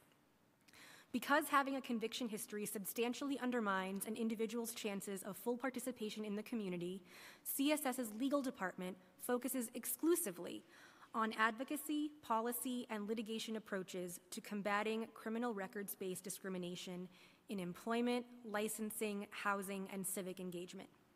Additionally, CSS's Next Door project helps more than 650 New Yorkers each year obtain, review, understand, and correct mistakes in their New York State and FBI rap sheets. CSS supports the Mayor's Office of Criminal Justice taking steps to establish a simple, accessible system that can be used by both advocates and members of the public to correct criminal record errors. Because there is currently no uniform or standardized system for doing so in New York City, advocates and members of the public must navigate a labyrinth-like process that often requires information to be gathered from various agencies, departments, courts, and offices across the city. Obtaining this information can be confusing, time-consuming, logistically difficult, if not downright impossible. Sometimes information is not immediately available, but must be requested and then later retrieved in person at a particular office or court building. One DA's office goes even further and will not permit members of the public to request information in person, and instead requires that information be requested by mail. Many CSS clients face difficulties when attempting to gather information about their own criminal records so that errors can be fixed. For example, and in particular in cases where official records show that an arrest took place and no post-disposition no disposition has been posted for that arrest, individuals can be required to go to multiple court buildings or government agencies to gather information required to show how the arrest was terminated. Additionally, once an individual actually locates the relevant files, clerks or other court personnel sometimes provide inaccurate information. Further, individuals who are not provided a free copy of their certificates of disposition can be financially burdened by the $10 per document fee. The confusing and time-consuming nature of the process that New Yorkers must currently navigate operates as a barrier to getting criminal record errors fixed. This barrier impedes the ability of justice-involved New Yorkers and the communities of color that are disproportionately impacted by our city's policing to move forward after contact with the justice system. We encourage the Mayor's Office of Criminal Justice to engage with CSS and other legal services providers and reentry advocates who help low-income New Yorkers to overcome barriers to reentry to establish a system that makes it easier for members of the public and their advocates to correct criminal record errors. CSS also supports MOCJ coordinating efforts to ensure that relevant city agencies are responsive to requests from members of the public and advocates to correct mistakes on criminal records. CSS offers the following suggestions. First, the Mayor's Office of Criminal Justice should carefully consider the speed with which city agencies should be required to provide information to members of the public or advocates regarding an individual's criminal record, so that production of that information takes place within a meaningful time frame. In doing so, the Mayor's Office of Criminal Justice should account for the frequently tight time frames in which individuals must provide employers with information to correct inaccuracies in criminal records, and require that agencies under the office's purview provide information within timeframes that would allow individuals to productively comply with those requirements. As CSS has already noted, members of the public and advocates must currently navigate a confusing and long process to gather information regarding an individual's criminal record and correct criminal record errors. The fact that getting this information and correcting errors takes such a long time seriously undermines, if not negates, the important employment protections established by the Fair Chance Act, which was passed with strong City Council support and signed into law in 2015. The Act requires that no inquiries about a conviction history can be made until a conditional job offer is extended to an individual. After a conditional job offer is made, questions can be asked and a background check can be run. An employer who then intends to rescind the job offer based on conviction history information must provide the applicant with a copy of any background check used and indicate which convictions or circumstances the employer considers to be problematic. The employer is then required to hold the position open for a minimum of 3 business days. During these 3 business days, the applicant is given the opportunity to correct any mistaken information the employer has received about the applicant's criminal record, or to provide the employer with evidence of rehabilitation, or both. An applicant will generally be seeing the background check used by the employer for the first time at this juncture, and it may well contain errors. However, because it is so difficult to get original source public record information needed to correct those errors, it is often impossible for job applicants to provide potential employers with that information within 3 business days. This means that in order for the measures contemplated in this bill to actually help New Yorkers who are trying to utilize the important protections provided by the Fair Chance Act, city agencies must be required to provide information to members of the public and their advocates very quickly. Otherwise, for individuals with errors in their background checks, the Fair Chance Act may fail of its purpose. The second suggestion that CSS offers is regarding voided arrests and declined prosecutions. CSS suggests that the Mayor's Office of Criminal Justice require the NYPD and DA offices in the 5 boroughs to respond to requests for information by immediately providing an on-the-spot letter stating that the arrest has been voided or prosecution has been declined as appropriate.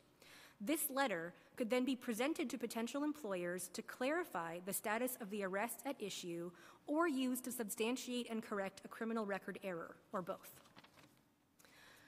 CSS's third suggestion is that it would be helpful for the Mayor's Office of Criminal Justice to coordinate efforts across the 5 boroughs to ensure local courts' uniform processing of applications for certificates of relief from disabilities. Currently, courts in each borough use a different procedure.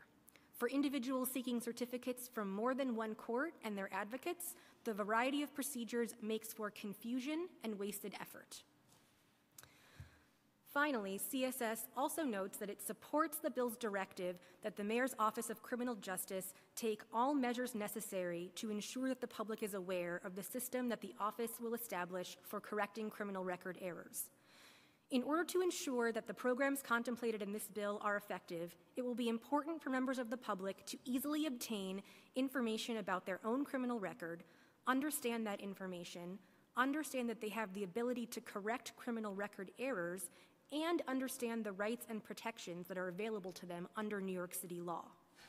In support of this goal, CSS offers the following suggestions. Number 1, we encourage the Mayor's Office of Criminal Justice to engage with CSS and other legal services providers and reentry advocates to provide public education regarding criminal records and legal services regarding criminal record errors.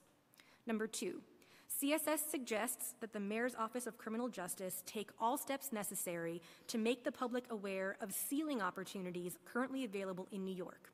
Currently, or including under Criminal Procedure Law 160.59, which went into effect earlier this month, as well as the underutilized Drug Law Reform Act sealing pursuant to Criminal Procedure Law 160.58.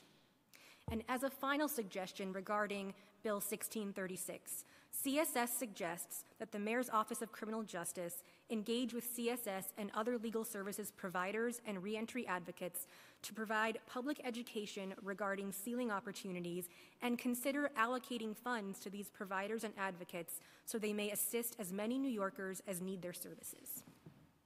So now I'd like to offer CSS's testimony regarding Bill 6381 on warrants. The previously considered Bill T-2017-6381 would amend the Administrative Code of the City of New York to address outstanding criminal warrants. CSS supports the Mayor's Office of Criminal Justice establishing a means for members of the public to rectify inaccurate warrants.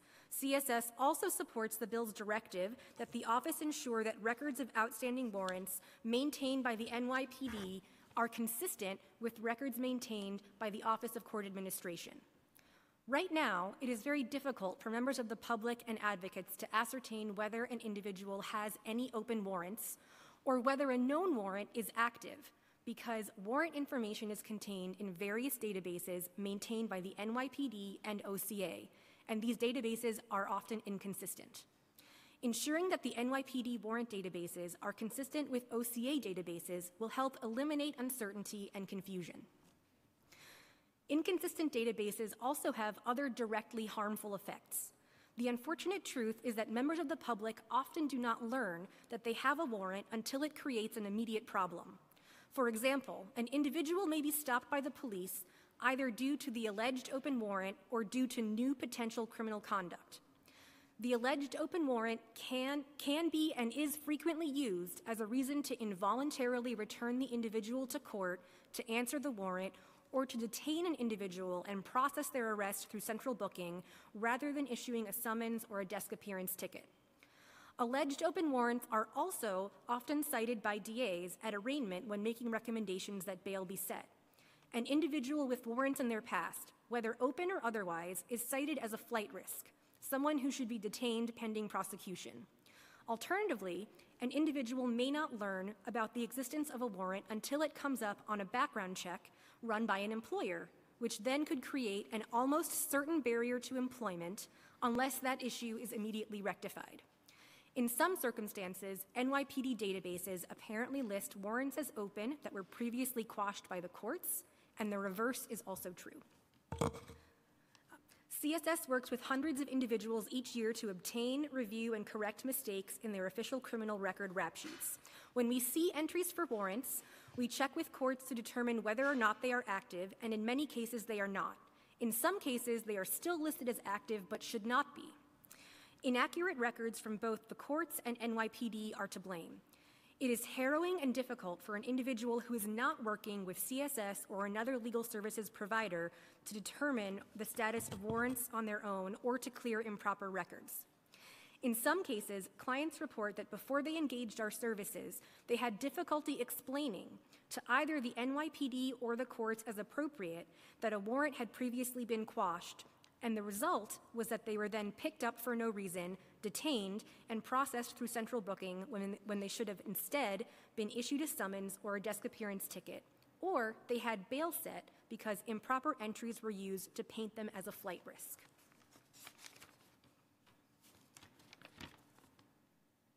New York City needs to simplify the process that members of the public and advocates use to determine whether an individual has any open warrants and to rectify inaccurate warrants. CSS suggests that the Mayor's Office of Criminal Justice engage with CSS and other legal services providers to establish a means for rectifying inaccurate warrants and that makes sense for low-income and vulnerable New Yorkers. CSS also supports the bill's directive that the Mayor's Office of Criminal Justice take all steps necessary to facilitate reducing the number of outstanding warrants. Regarding the organization and implementation of events for the purpose of vacating criminal warrants, CSS offers the following suggestion to the Council and the Mayor's Office of Criminal Justice. To the greatest extent possible, the Mayor's Office of Criminal Justice should take all steps necessary to administratively vacate outstanding summons warrants that are at least 5 years old, and host warrant vacating events to clear more recent entries. CSS lauds the 4 district attorneys who previously vacated 10-year-old and more summons warrants and suggests that this effort be extended to warrants that are 5 years old and more. Doing so would efficiently clear the books of stale warrants without the need for individual appearance, which some people find difficult to achieve due to childcare, work, or other obligations, or perhaps due to an unfounded fear of immigration or other consequences. That means that court officer, public defender, and DA involvement could thus be reserved for events hosted for clearing warrants that are less than 5 years old. And as a final note, CSS supports the bill's directive that the Mayor's Office of Criminal Justice will prepare annual reports compiling data on outstanding warrants in New York City and submit those reports to the Mayor and the Council and post reports on the office's website. The annual reports prepared by the Mayor's Office of Criminal Justice will be useful because they will illustrate law enforcement trends related to warrants and will indicate which parts of the city have an inordinate need for warrant-related relief. Thank you. Thank you very much. Hi, I'm Judy Whiting with also with Community Service Society. I'm going to switch this up a little bit. I'm not going to talk about those 2 bills. Okay. Instead, I'm going to talk about Intro 1664. That's the subject of the written testimony that's been handed up. And then briefly, I'm going to touch on Intro 1712. Okay. So CSS strongly supports Intro 1664. This bill and the hearing could not come at a better time. The issues this bill covers are timely and important and affect all of us as New Yorkers. New York City Transit Authority is the largest subway system in the world, and as obvious to anyone who rides it, the busiest in the Western Hemisphere. And New York City itself covers more than 300 miles. Each weekday, about 6 million people ride the subway, each weekday, to work, to medical appointments, to go to school, to pick up kids from daycare. But 1 in 4 New Yorkers report that they are struggling to afford the fare.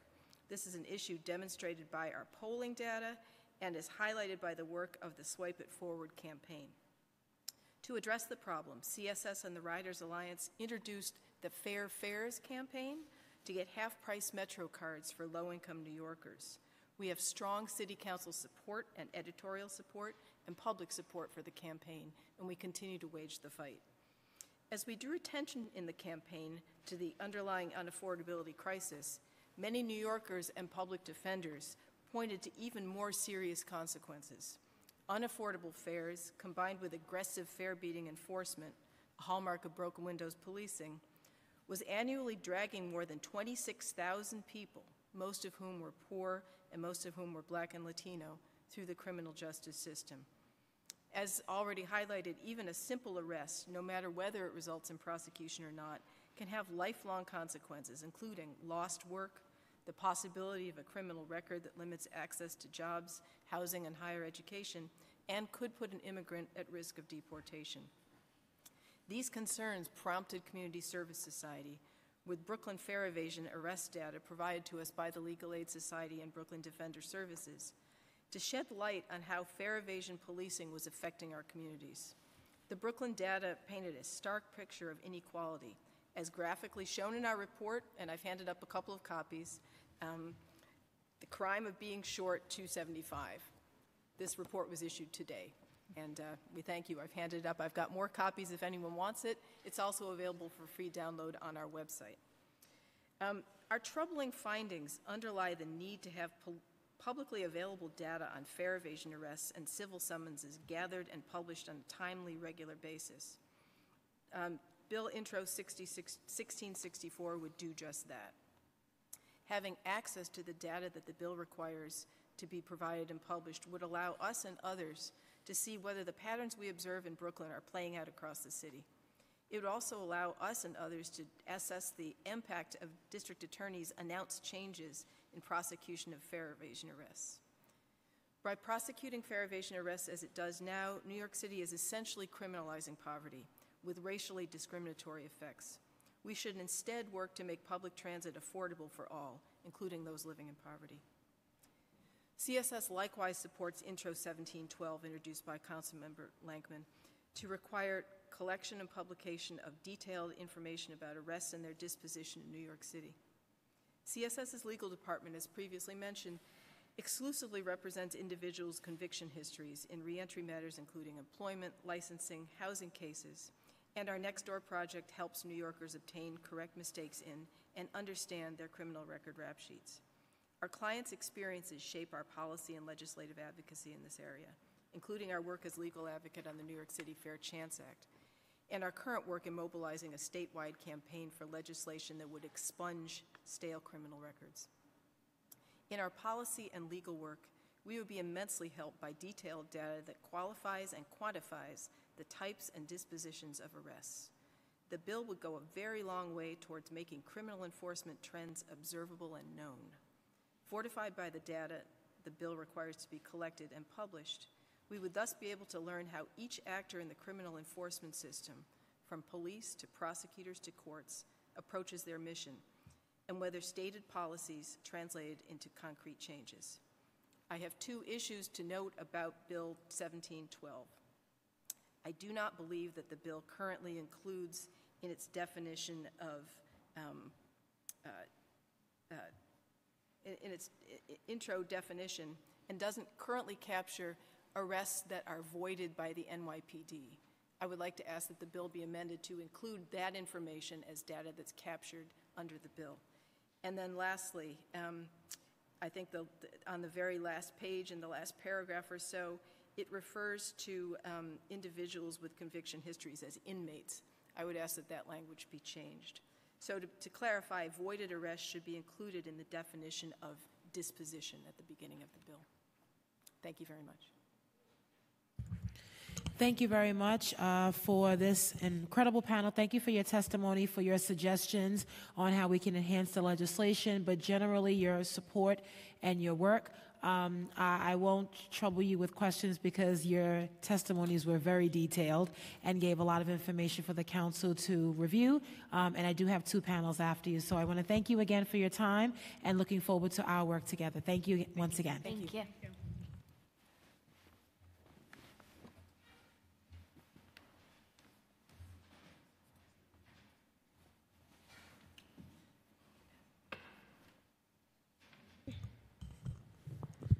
Okay, the next panel we are calling to testify is Wesley Caines from the Bronx Defenders, Kate Rubin from Youth Represent, Christine Bella and Marlene Bodden from Legal Aid Society, and Jared Chausow from Brooklyn Defender Services. I think I got everyone. Okay.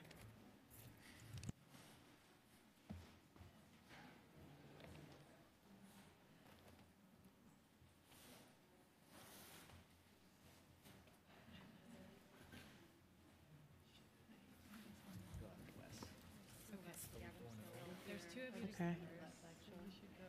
So Wesley, you're here. Jared is here.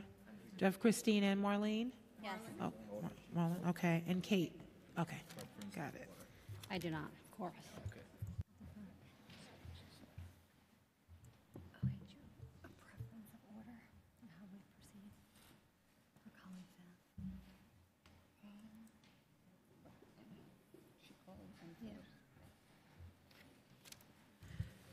Okay, thank you all. We can begin here with Kate.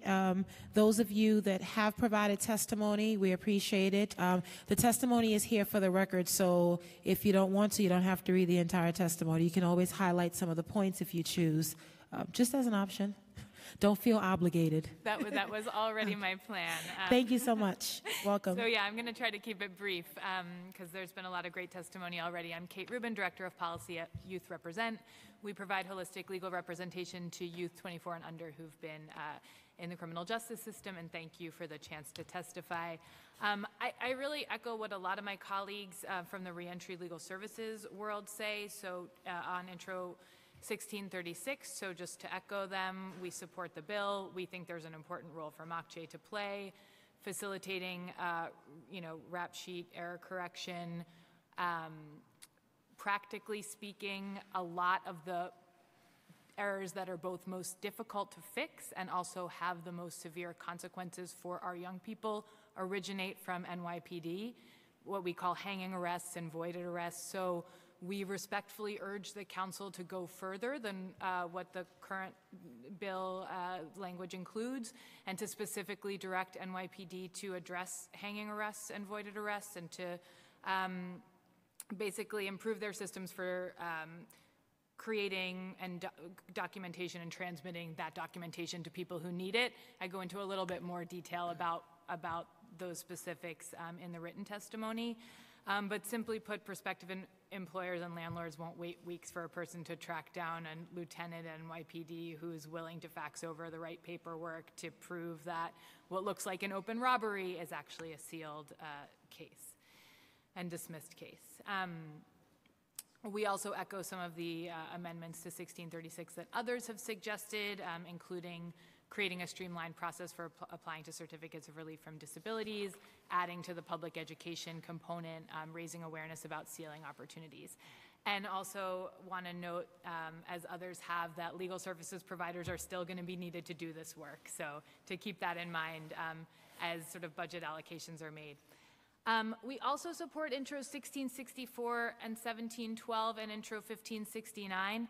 For 1664, the Landsman bill on transit arrests, I know there was some conversation between the councilman and the NYPD about the bill and the particularly subsections D and E, which would make public specific information about DATs and the reasoning for making a full arrest in lieu of summons for fare evasion. That information, in the absence of legislation, is never publicly available, and we really think it's essential to oversight of the transit recidivist policy that was outlined by the NYPD today. and to understanding how officers use the tremendous discretion that they have to enforce fare evasion with either criminal or civil penalties. I think it's worth noting that, the committee is considering a bill today about errors in criminal records and errors in these databases. Because of those errors, I think people are frequently marked as transit recidivists when they're not, and we need that information. I would just close on that point by saying that the NYPD has incredibly sophisticated systems for collecting data and using it for police practices. As it's my understanding that they're a worldwide leader in that area, and that I have to believe that they have the capacity to reasonably easily comply with the mandates that are in 1664. So thank you for the opportunity to testify. Thank you. Thank you, Chair Gibson. My name is Jared Chauso. I'm the Advocacy Specialist at Brooklyn Defender Services. I want to thank you for inviting us to testify today. So in short, because I also will summarize, BDS supports Intro 1636 relating to rap sheet errors, Intro 1664 relating to reporting and fare evasion, arrests, and civil summonses, Intro 1712 relating to the reporting of criminal case dispositions, T 2017-6381 relating to criminal warrant errors, and Resolution 1660, that's yours, Chair Gibson, relating to gravity knife reform.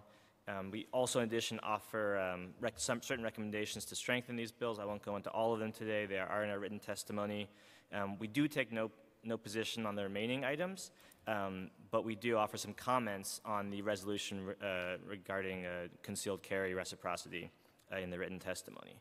So briefly, in 2015, BDS's reentry unit launched a rap sheet cleanup project. And when I say our reentry unit, I should say it was Mr. Wesley Keynes, who's to my right, when he was at Brooklyn Defender Services, who created that project, which unearthed what we now recognize was decades of neglect of rap sheet accuracy that was well known to certain actors in the criminal legal system. So one significant factor in these errors that we need to talk about, we need to recognize today, is the immense size and scope of our criminal legal system and of the record keeping required. So according to a Legal Action Center report that you'll hear more about later, there's something like 7 million people across the state with rap sheets. Quite a few have errors, estimated around 30%. And until very recently, there were, as we heard earlier, 1.5 million open warrants in this city, with about half of those remaining. So simply as a clerical system, this is a massive undertaking, especially given the high stakes of criminal records. We're talking about lifelong job and housing discrimination, deportation, false arrest, imprisonment, and many other consequences. So the agencies responsible for these records have an enormous burden to bear and frankly have grossly inadequate systems and no real-time quality control measures in place. And that's disappointing. So again, we support this bill. I would echo the comments of my colleague, Ms. Rubin, regarding the additional mandate on NYPD. There are certain elements of these errors that stem from the NYPD, and we know that they are best positioned to be able to fix them. A couple specific recommendations that I think are important. Every person in the city or across the state should have free and easy access to their own criminal records without having to receive any indigence waiver or any additional paperwork, so they can check for errors and advocate for themselves as needed. A city agency that has these records, other than law enforcement, should be able to provide them free of charge, and that could circumvent the state's revenue generating scheme. The NYPD should be required to include a sunset clause with any fingerprints it sends to DCJS to prevent hanging and voided arrests from appearing on rap sheets. Long term, if the arrest does not lead to a court case within a given time period, that should be purged. I also agree with Ms. Rubin, as MOCJ publicizes its role in correcting rap sheets according to this legislation, it should also publicize sealing opportunities. Brooklyn Defender Services is currently promoting its own assistance in sealing at our community office in East New York. So very briefly about gravity knives. In our testimony, we provide several horrifying stories of BDS clients impacted by our state's unjust gravity knife law, And I just want to thank Councilmember Gibson for pushing a resolution in support of reform, and to note that bill is awaiting action from Governor Cuomo as we speak. And one story in particular that struck me is at a rally earlier this afternoon, our supervising immigration attorney shared the story of a man who had lawful status. He was not undocumented, but was detained for about 9 months in ICE jail after his criminal case stemming from a gravity knife arrest was resolved. And ultimately, we were able to get him freed on bond after a lot of litigating over what constitutes an illegal weapon in New York State. But others might not be so lucky, and ultimately this man spent 9 months in jail, with an uncertain future and unable to care for his family because of a utility knife that he used on a warehouse job. So I really appreciate this resolution, and I hope the governor is listening and does the right thing. And lastly, on the concealed carry reciprocity bill, BDS takes no formal position on this resolution, but as I said earlier, we do offer some comments and context in our written testimony that warrant review. And in particular, we attach to our testimony an article that appeared in the Village Voice last year regarding some of the police practices that are involved in gun regulations in New York City. Thank you. Thank you very much. Good afternoon, Chairperson Gibson. Thank you for the opportunity to appear before you today. My name is Wesley Keynes, and I am the Reentry and Community Outreach Coordinator for the Bronx Defenders. Part of the civil action practice, we each year handle tens of thousands of New Yorkers in both criminal matters and the consequences deriving from those criminal justice involvements. I too will make my comments abbreviated. I would like to say that the Bronx Defenders are in support of Resolutions 1664, 1660, 1569, 6381, but I would like to have a few moments to have some comments regarding Intro 1636 regarding the streamlining, empowering Mark J. to streamline the system of criminal record correction that is both public and easily accessible to individuals and their advocates. We find this legislation to be timely. We also believe that it's a great first start, but the goals of this legislation, we feel, will not be served unless there's more specific language placed within this legislation. For this reason, the Bronx Defenders recommends that each New York City resident who requests, upon request, receive a free criminal record each year in the same way that credit reporting agencies are required to do. We find it incredible that government agencies that maintain criminal records that have such profound impact on the lives of New Yorkers don't have a mandate that the legislature mandates that credit reporting agencies should fulfill, which is providing the public access to the records maintained so that the public could realize whether or not there are errors and with direction as to how to correct those errors. Had this policy been in place, the example of one particular former client of mine possibly could have been avoided. This particular client, as a teenager, worked at a preschool, and as a teenager, she was not required to have a background check. However, in her late teens, she was detained by NYPD with a male colleague, a male companion, and after several hours at the precinct, her arrest was voided and she was advised to watch her company. Unbeknownst to her, however, a criminal record had been established for her in Albany through DCJS and NYPD's relationship about processing fingerprints. In her early 20s, Jessica again tried to work at this same preschool, and because she was an adult, a background check was required. Upon the background check's return, it was revealed that she had an erroneous, non-existent open case. Her employer, because of the prior relationship, allowed her 4 weeks with which to get documentation to prove that. And I must advise and I must say that 4 weeks is highly unusual. And the only reason why she received 4 weeks was because of that prior relationship. For 2 weeks, my former client, Jessica, went from the courthouse to the precinct to one police plaza to no avail to get documentation indicating that she did not have an open case. Ultimately, Jessica was referred to me by a colleague, and I was able to, working with the local district attorney, get a letter indicating that this was in fact avoided arrest.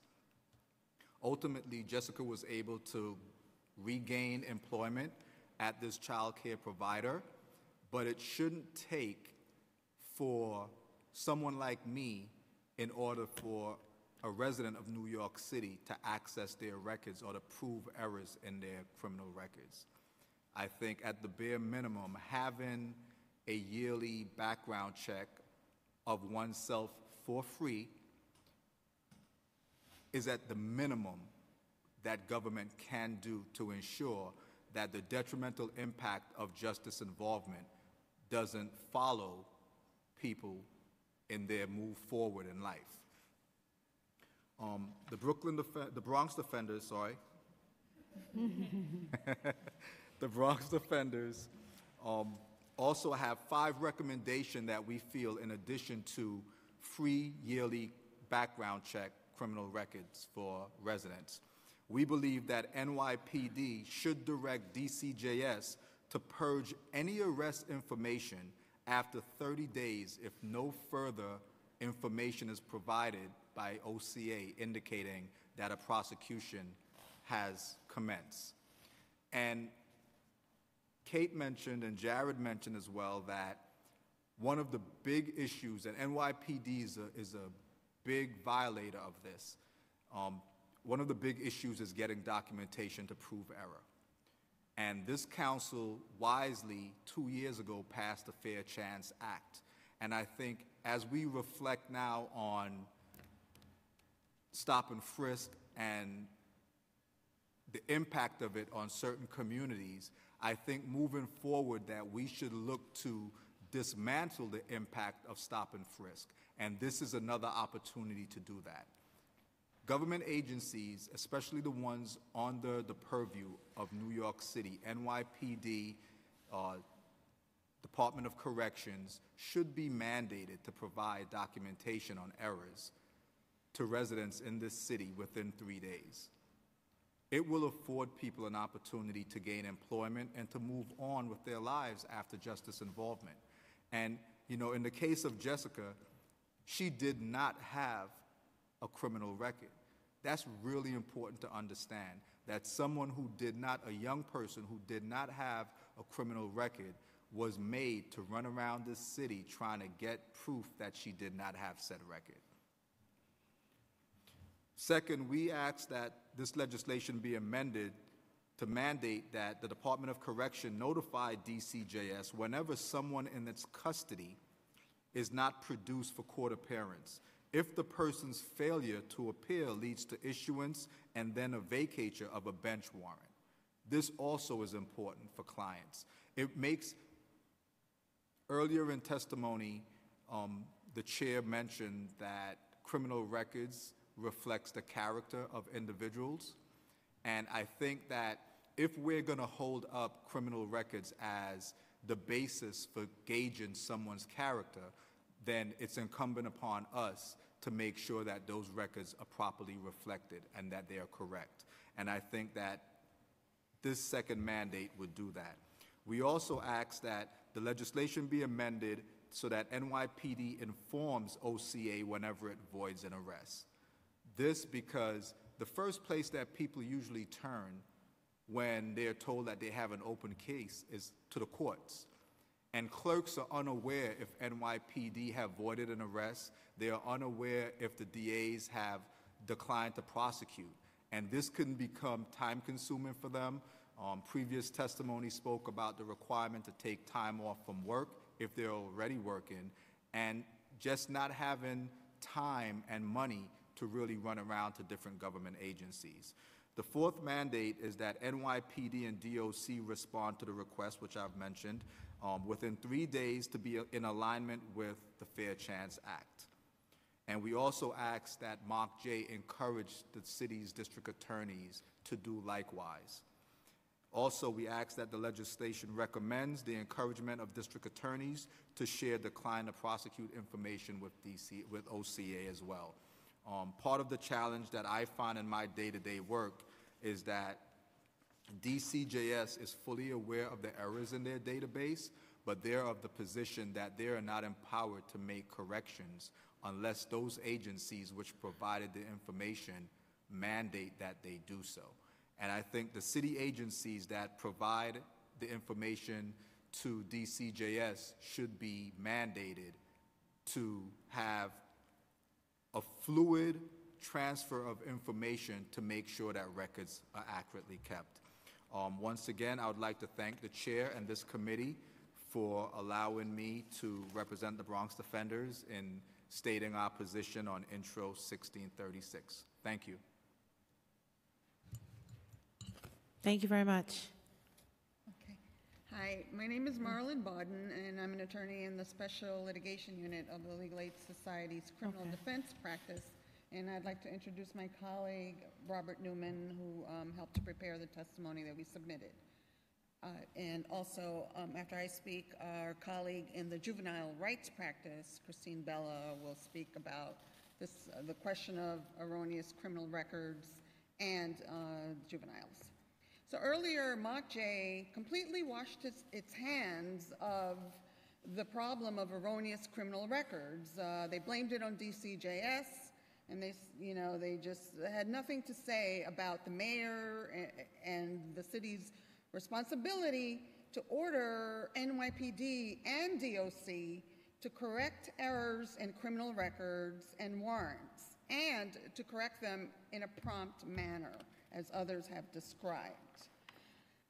Countless current, future, and former criminal defendants, detainees, and inmates in New York City would be affected if MACJ exercised this authority over these agencies and ordered them to update all erroneous criminal records promptly and to include expired criminal warrants before people are released from custody or even after they've been released from custody, and as everyone else described, they're trying to find a job or trying to find housing, etc.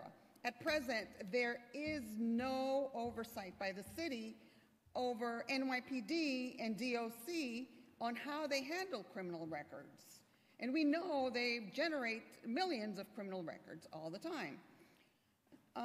So I think that the most important part here is for the city council to work with MACJ, and we also are interested in working with MACJ to get them to provide oversight of NYPD and DOC and how they generate records. I have a few examples of the impact of erroneous warrants in criminal records. And one of them was a pretty well-known case that was in the New York Times a few years ago, Nicholas Bowen. And I use this example because it really is quite similar to what our clients go through every day, all the time. Mr. Bowen was arrested, NYPD arrested Mr. Bowen 4 times. I know I'm saying it like a kindergartner saying 4, but 4 times because it just really upsets me here. On a vacated, dismissed warrant that was erroneously issued in 2008. And I describe in the written testimony every single arrest and how the court gave him a letter to say this warrant has been dismissed. He showed it to NYPD and they refused to even look at it. Now, Mr. Bowen's case is an extreme example of a problem encountered frequently by our clients. At least a dozen times a year on average, the Special Litigation Unit is advised that a client appeared in court after being held overnight in police detention only because NYPD claimed that our client was the subject of a warrant, when in fact either the warrant had been vacated or the warrant was for somebody else entirely. Legal aid attorneys often are able to secure a letter from a criminal court judge, as Mr. Bowen did, stating that the client is not the subject of a warrant. But even if the client remembers to always carry this letter at all times, the police are prone to ignore it. Now, NYPD's retention of a warrant in its files is active after it has been vacated by a court is inexcusable negligence. Our colleagues have suggested practical ways to address this issue involving better coordination between the NYPD and the courts, and we urge the council and the mayor's office to end this harmful practice. Now, there's also another awful problem regarding warrants called the wrong man warrant, particularly when identity theft is involved and when the underlying warrant was issued on a summons and no photograph of the right defendant is contained in NYPD files. But there are approaches that could really help regarding technology. If the city council worked together with MOCJ and MOCJ worked together with defenders and other organizations, it is a gross injustice to hold a person in custody on somebody else's warrant. Now, I also have a few other examples involving the Department of Correction. One of our clients, CJ, was jailed for a month at Rikers, losing wages that time, of course, because the DOC inmate lookup service listed an expired warrant. The bail bondsman refused to accept his family's offer to put up the money to post bail the day after he was arrested. Another client, ML, was denied eligibility for drug rehabilitation program because the DOC inmate lookup service listed an expired parole warrant. And the Legal Aid Society, the Special Litigation Unit, we have contacted DOC's General Counsel numerous times, and we have asked them to correct the information on the DOC inmate lookup website, and they have refused to do so. Instead, what they did was they said, well, we'll put up a disclaimer on the website. They do have this little disclaimer that it is in tiny font, and bail bondsmen, though, don't bother to look at it. So they'll assume that if there's a warrant on the website, that it's an active warrant when it actually isn't. We work closely with with organizations that post bail for our clients, like the Bronx Freedom Funds, and they also have had problems posting bail on our clients' behalf because of the DOC inmate lookup service listing expired parole warrants.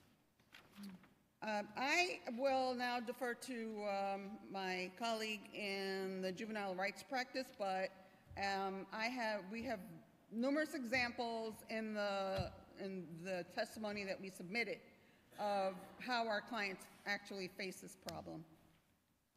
Thank you, Marlon. Good afternoon. So I'm speaking to you from the juvenile rights practice, and we represent youth charged as juvenile delinquents in the New York City family courts. So we're here today to speak specifically with regard to Intro 1636 as it relates to the maintenance of erroneous criminal records. And our written testimony includes line edits that we would ask you to take a look at so that when the bill is finalized, it will include a definition of juvenile records as distinct from criminal records. We think this will serve an important purpose because many youth who are ultimately prosecuted, arrested, and or prosecuted in the family courts do face collateral consequences, negative consequences as a result of erroneous criminal records being maintained by a variety of city agencies as well as the Division of Criminal Justice Services. So the family court itself does provide certain confidentiality protections, sealing protections, and in certain instances even expungement or destruction. However, these laws do not go far enough to protect the interests of those who have been prosecuted in the family court. And We've undertaken advocacy with much success with the myriad of agencies that you've heard are responsible for maintaining these records and affording confidentiality.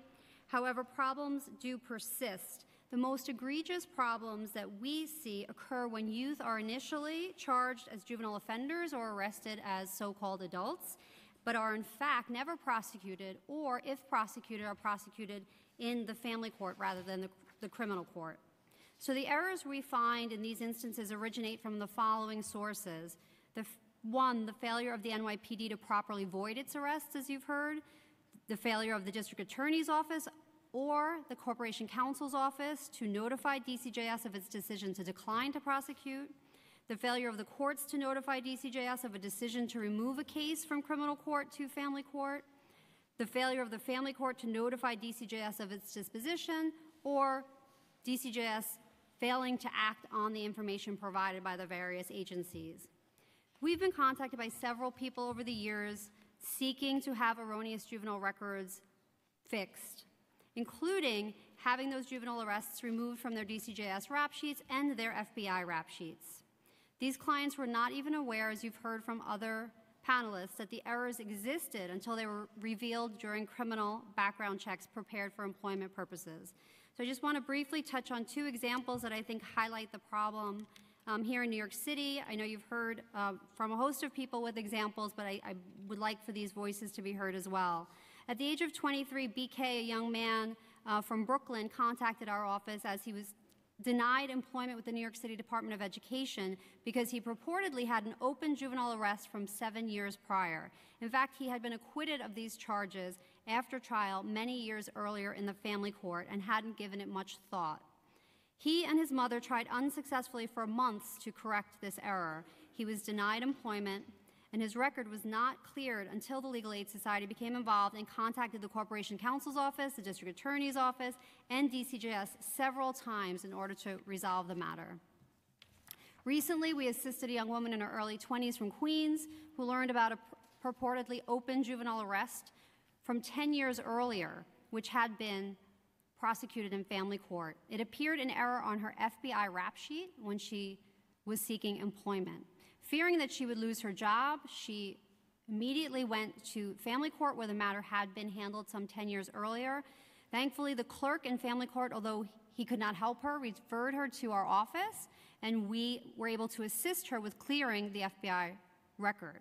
I will say we were able to assure her employer that the matter appeared erroneously. She did obtain the job. However, we're still awaiting confirmation from both DCJS and the FBI that this matter has been removed from her rap sheet. So that's just to say, even with the assistance, with legal assistance, we're months into this process and we still don't have an assurance that this will not appear again.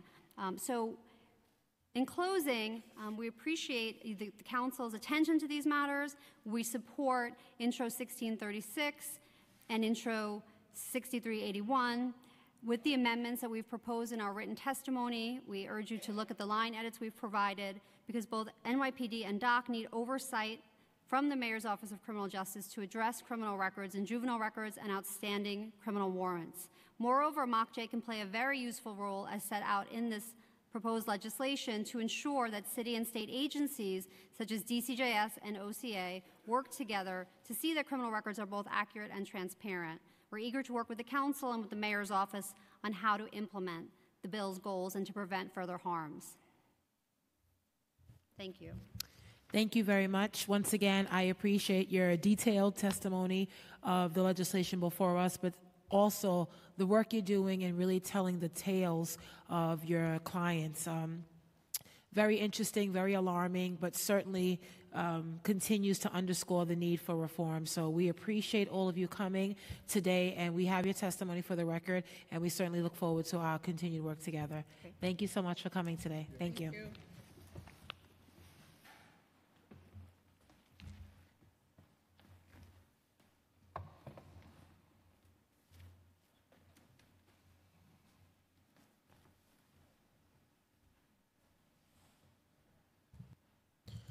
Okay, our next and final panel for This afternoon's hearing is Marielle Getz from the Brady Center and Campaign to Prevent Gun Violence, Kelly Grace Price from Jails Action Coalition, and Tawaki Komatsu. If everyone is still here, please come forward. If there's anyone else who is here to testify that has not signed up to do so, please do so now. Or anyone's name who I did not call, please let us know.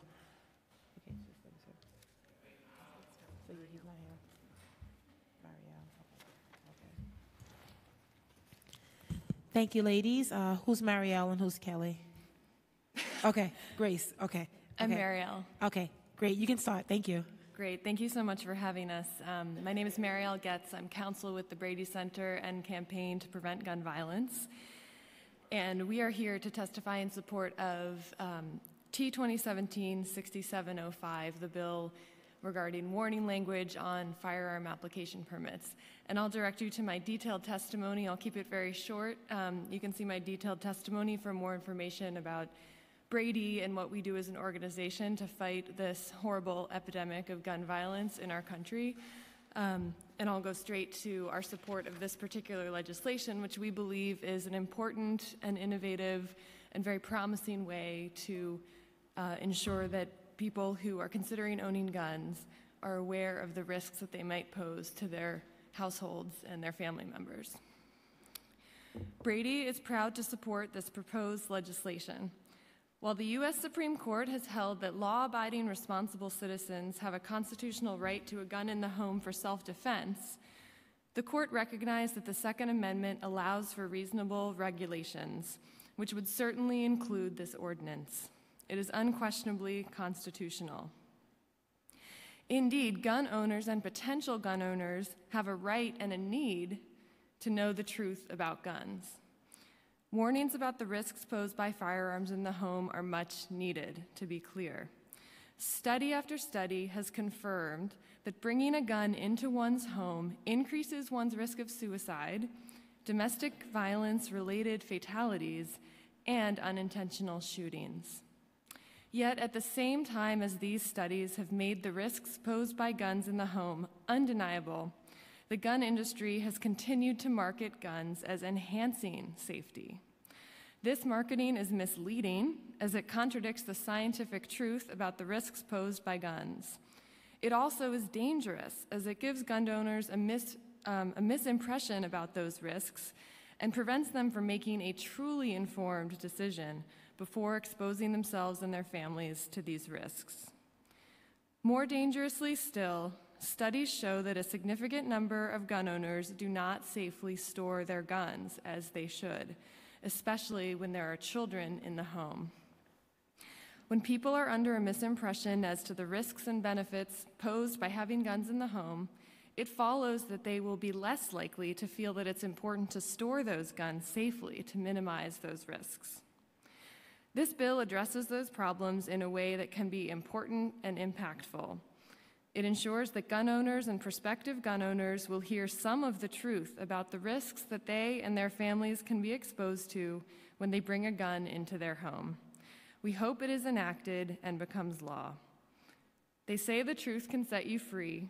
It can also save lives. Thank you for inviting us to speak on this important issue and for your support of this measure. Thank you very much. We appreciate your presence here. Thank you. Thank you. You may begin. Hi, good afternoon. I'm Kelly Grace Price. I'm delighted to speak in front of you. Thank you so much, Councilwoman Gibson, for seeing me again. The last time that I saw you was on June 19th when we sat here and discussed NYPD technology with the NYPD during the technology hearing. And I remember specifically that you had asked Vaca, am I saying his name right? I would ask the NYPD representative that was left behind to take notes on advocacy, but she apparently, after playing the crossword on her phone all through your hearing, which I took photos of, just decided to leave before I testified. So I can't ask her if that was Vaca that you questioned. But I remember very specifically that you grilled Vaca and you asked him for detailed reports on the Domain Alert Awareness System, which is another NYPD database that holds data on all of us, not just people that have had entanglements with the criminal justice system like myself, even though all of my entanglements have been dismissed and sealed. You might remember that Cy Vance arrested me and prosecuted me on 324 counts of the now defunct CPLR 240.30 that Ron Kuby challenged in front of former Chief Judge Jonathan Lippman in 2014 and got that particular statute dismissed and sealed. But I, proud Mount Holyoke graduate, former employee of Bill Gates and JP Morgan, got sent to the Rose M. Singer Center over that particular statute. So I'll just add as a side note that I'm aware you're probably friends with Cy Vance because of your position, but I've been having a great couple of weeks watching him blow in the wind. But what I want to remind you about is that I've been complaining for years that since Cy Vance labeled me as a fabricator of domestic violence and threw me in Rikers Island, I have been marked as such in the NYPD database, and every single point of contact that I have with the NYPD goes south very quickly. In August, my landlord changed the locks on my building. I live behind the synagogue on 187th Street. And you may or may not know that there's an A roof that is being built and created around that particular synagogue. So everyone that's non-Orthodox is being chased out of the neighborhood. I called the police to make the illegal lockout complaint. As per NYPD handbook provision 117.11, whenever there's an illegal lockout, the NYPD are mandated to issue a summons and they can choose to make an arrest. Well, the police came, they swiped my ID, and I have no criminal background at all. I'm a Mount Holyoke graduate. I just finished working at the National Organization for Women. You may remember I was working at the Urban Justice Center's Mental Health Project. The NYPD swiped my ID. They saw that I still had all this mishigosh hanging out of the domain alert awareness system, and they made me go to the psych ward on a beautiful Saturday to be evaluated. As soon as I walked into the psych ward, and I have no EDP, nothing in my background, but for some reason, this is added to my police record. As soon as I walked into the emergency room, the doctor, knowing that I was there on some sort of EDP status, evaluated me, and I was discharged 20 minutes later. I had to walk home barefoot with my service dog, who didn't have a leash. I didn't have my shoes. I didn't have my wallet, because the NYPD had declared that I needed to immediately go to the psych ward to deal with this situation. This was an illegal lockout. The landlord should have been given a summons. But these are the kind of things that normal, everyday citizens like myself have to deal with. Not just, the advocates don't just have stories, but citizens are sitting right in front of you with stories about how we're getting screwed by the, pardon my French, but no one's in here, by the bullshit that's in these databases. I currently have a piece of federal litigation in the Southern District trying to get this stuff expunged, but it's the only way to clear my record. So I would urge you, please, and I would urge the sponsor of the bill, Councilman Johnson, to also consider that it's not just what's in the oath databases, and it's not just what's in the criminal justice databases, but what's in the domain alert awareness system that includes a behemoth of persons that don't have criminal records and don't have criminal backgrounds. Please, please, please address that, because it's sinking us. Basically, these databases have created a McCarthyistic blacklist of people that no longer receive police services. And remember, security is the most sacrosanct promise that you can offer us as citizens. Without that, there's really just nothing left but anarchy. Thank you so much for listening to me, as always, Councilwoman Gibson, and thank you for your service to our city. Thank you very much. Thank you for coming today. We really appreciate it. Thank you. Thank you both. I'd like to acknowledge for the record that we received written testimony from the Campaign to Keep Guns Off Campus, Artner Center on Family Violence, Matthew Miller, Professor of Health Sciences and Epidemiology from Northeastern University, the Community Service Society, as well as New Yorkers Against Gun Violence. Thank you to all who joined us. Thank you to the staff of the Public Safety Committee for a great hearing today. More to come. Thank you to the Sergeant at Arms. This hearing of the Committee on Public Safety is hereby adjourned.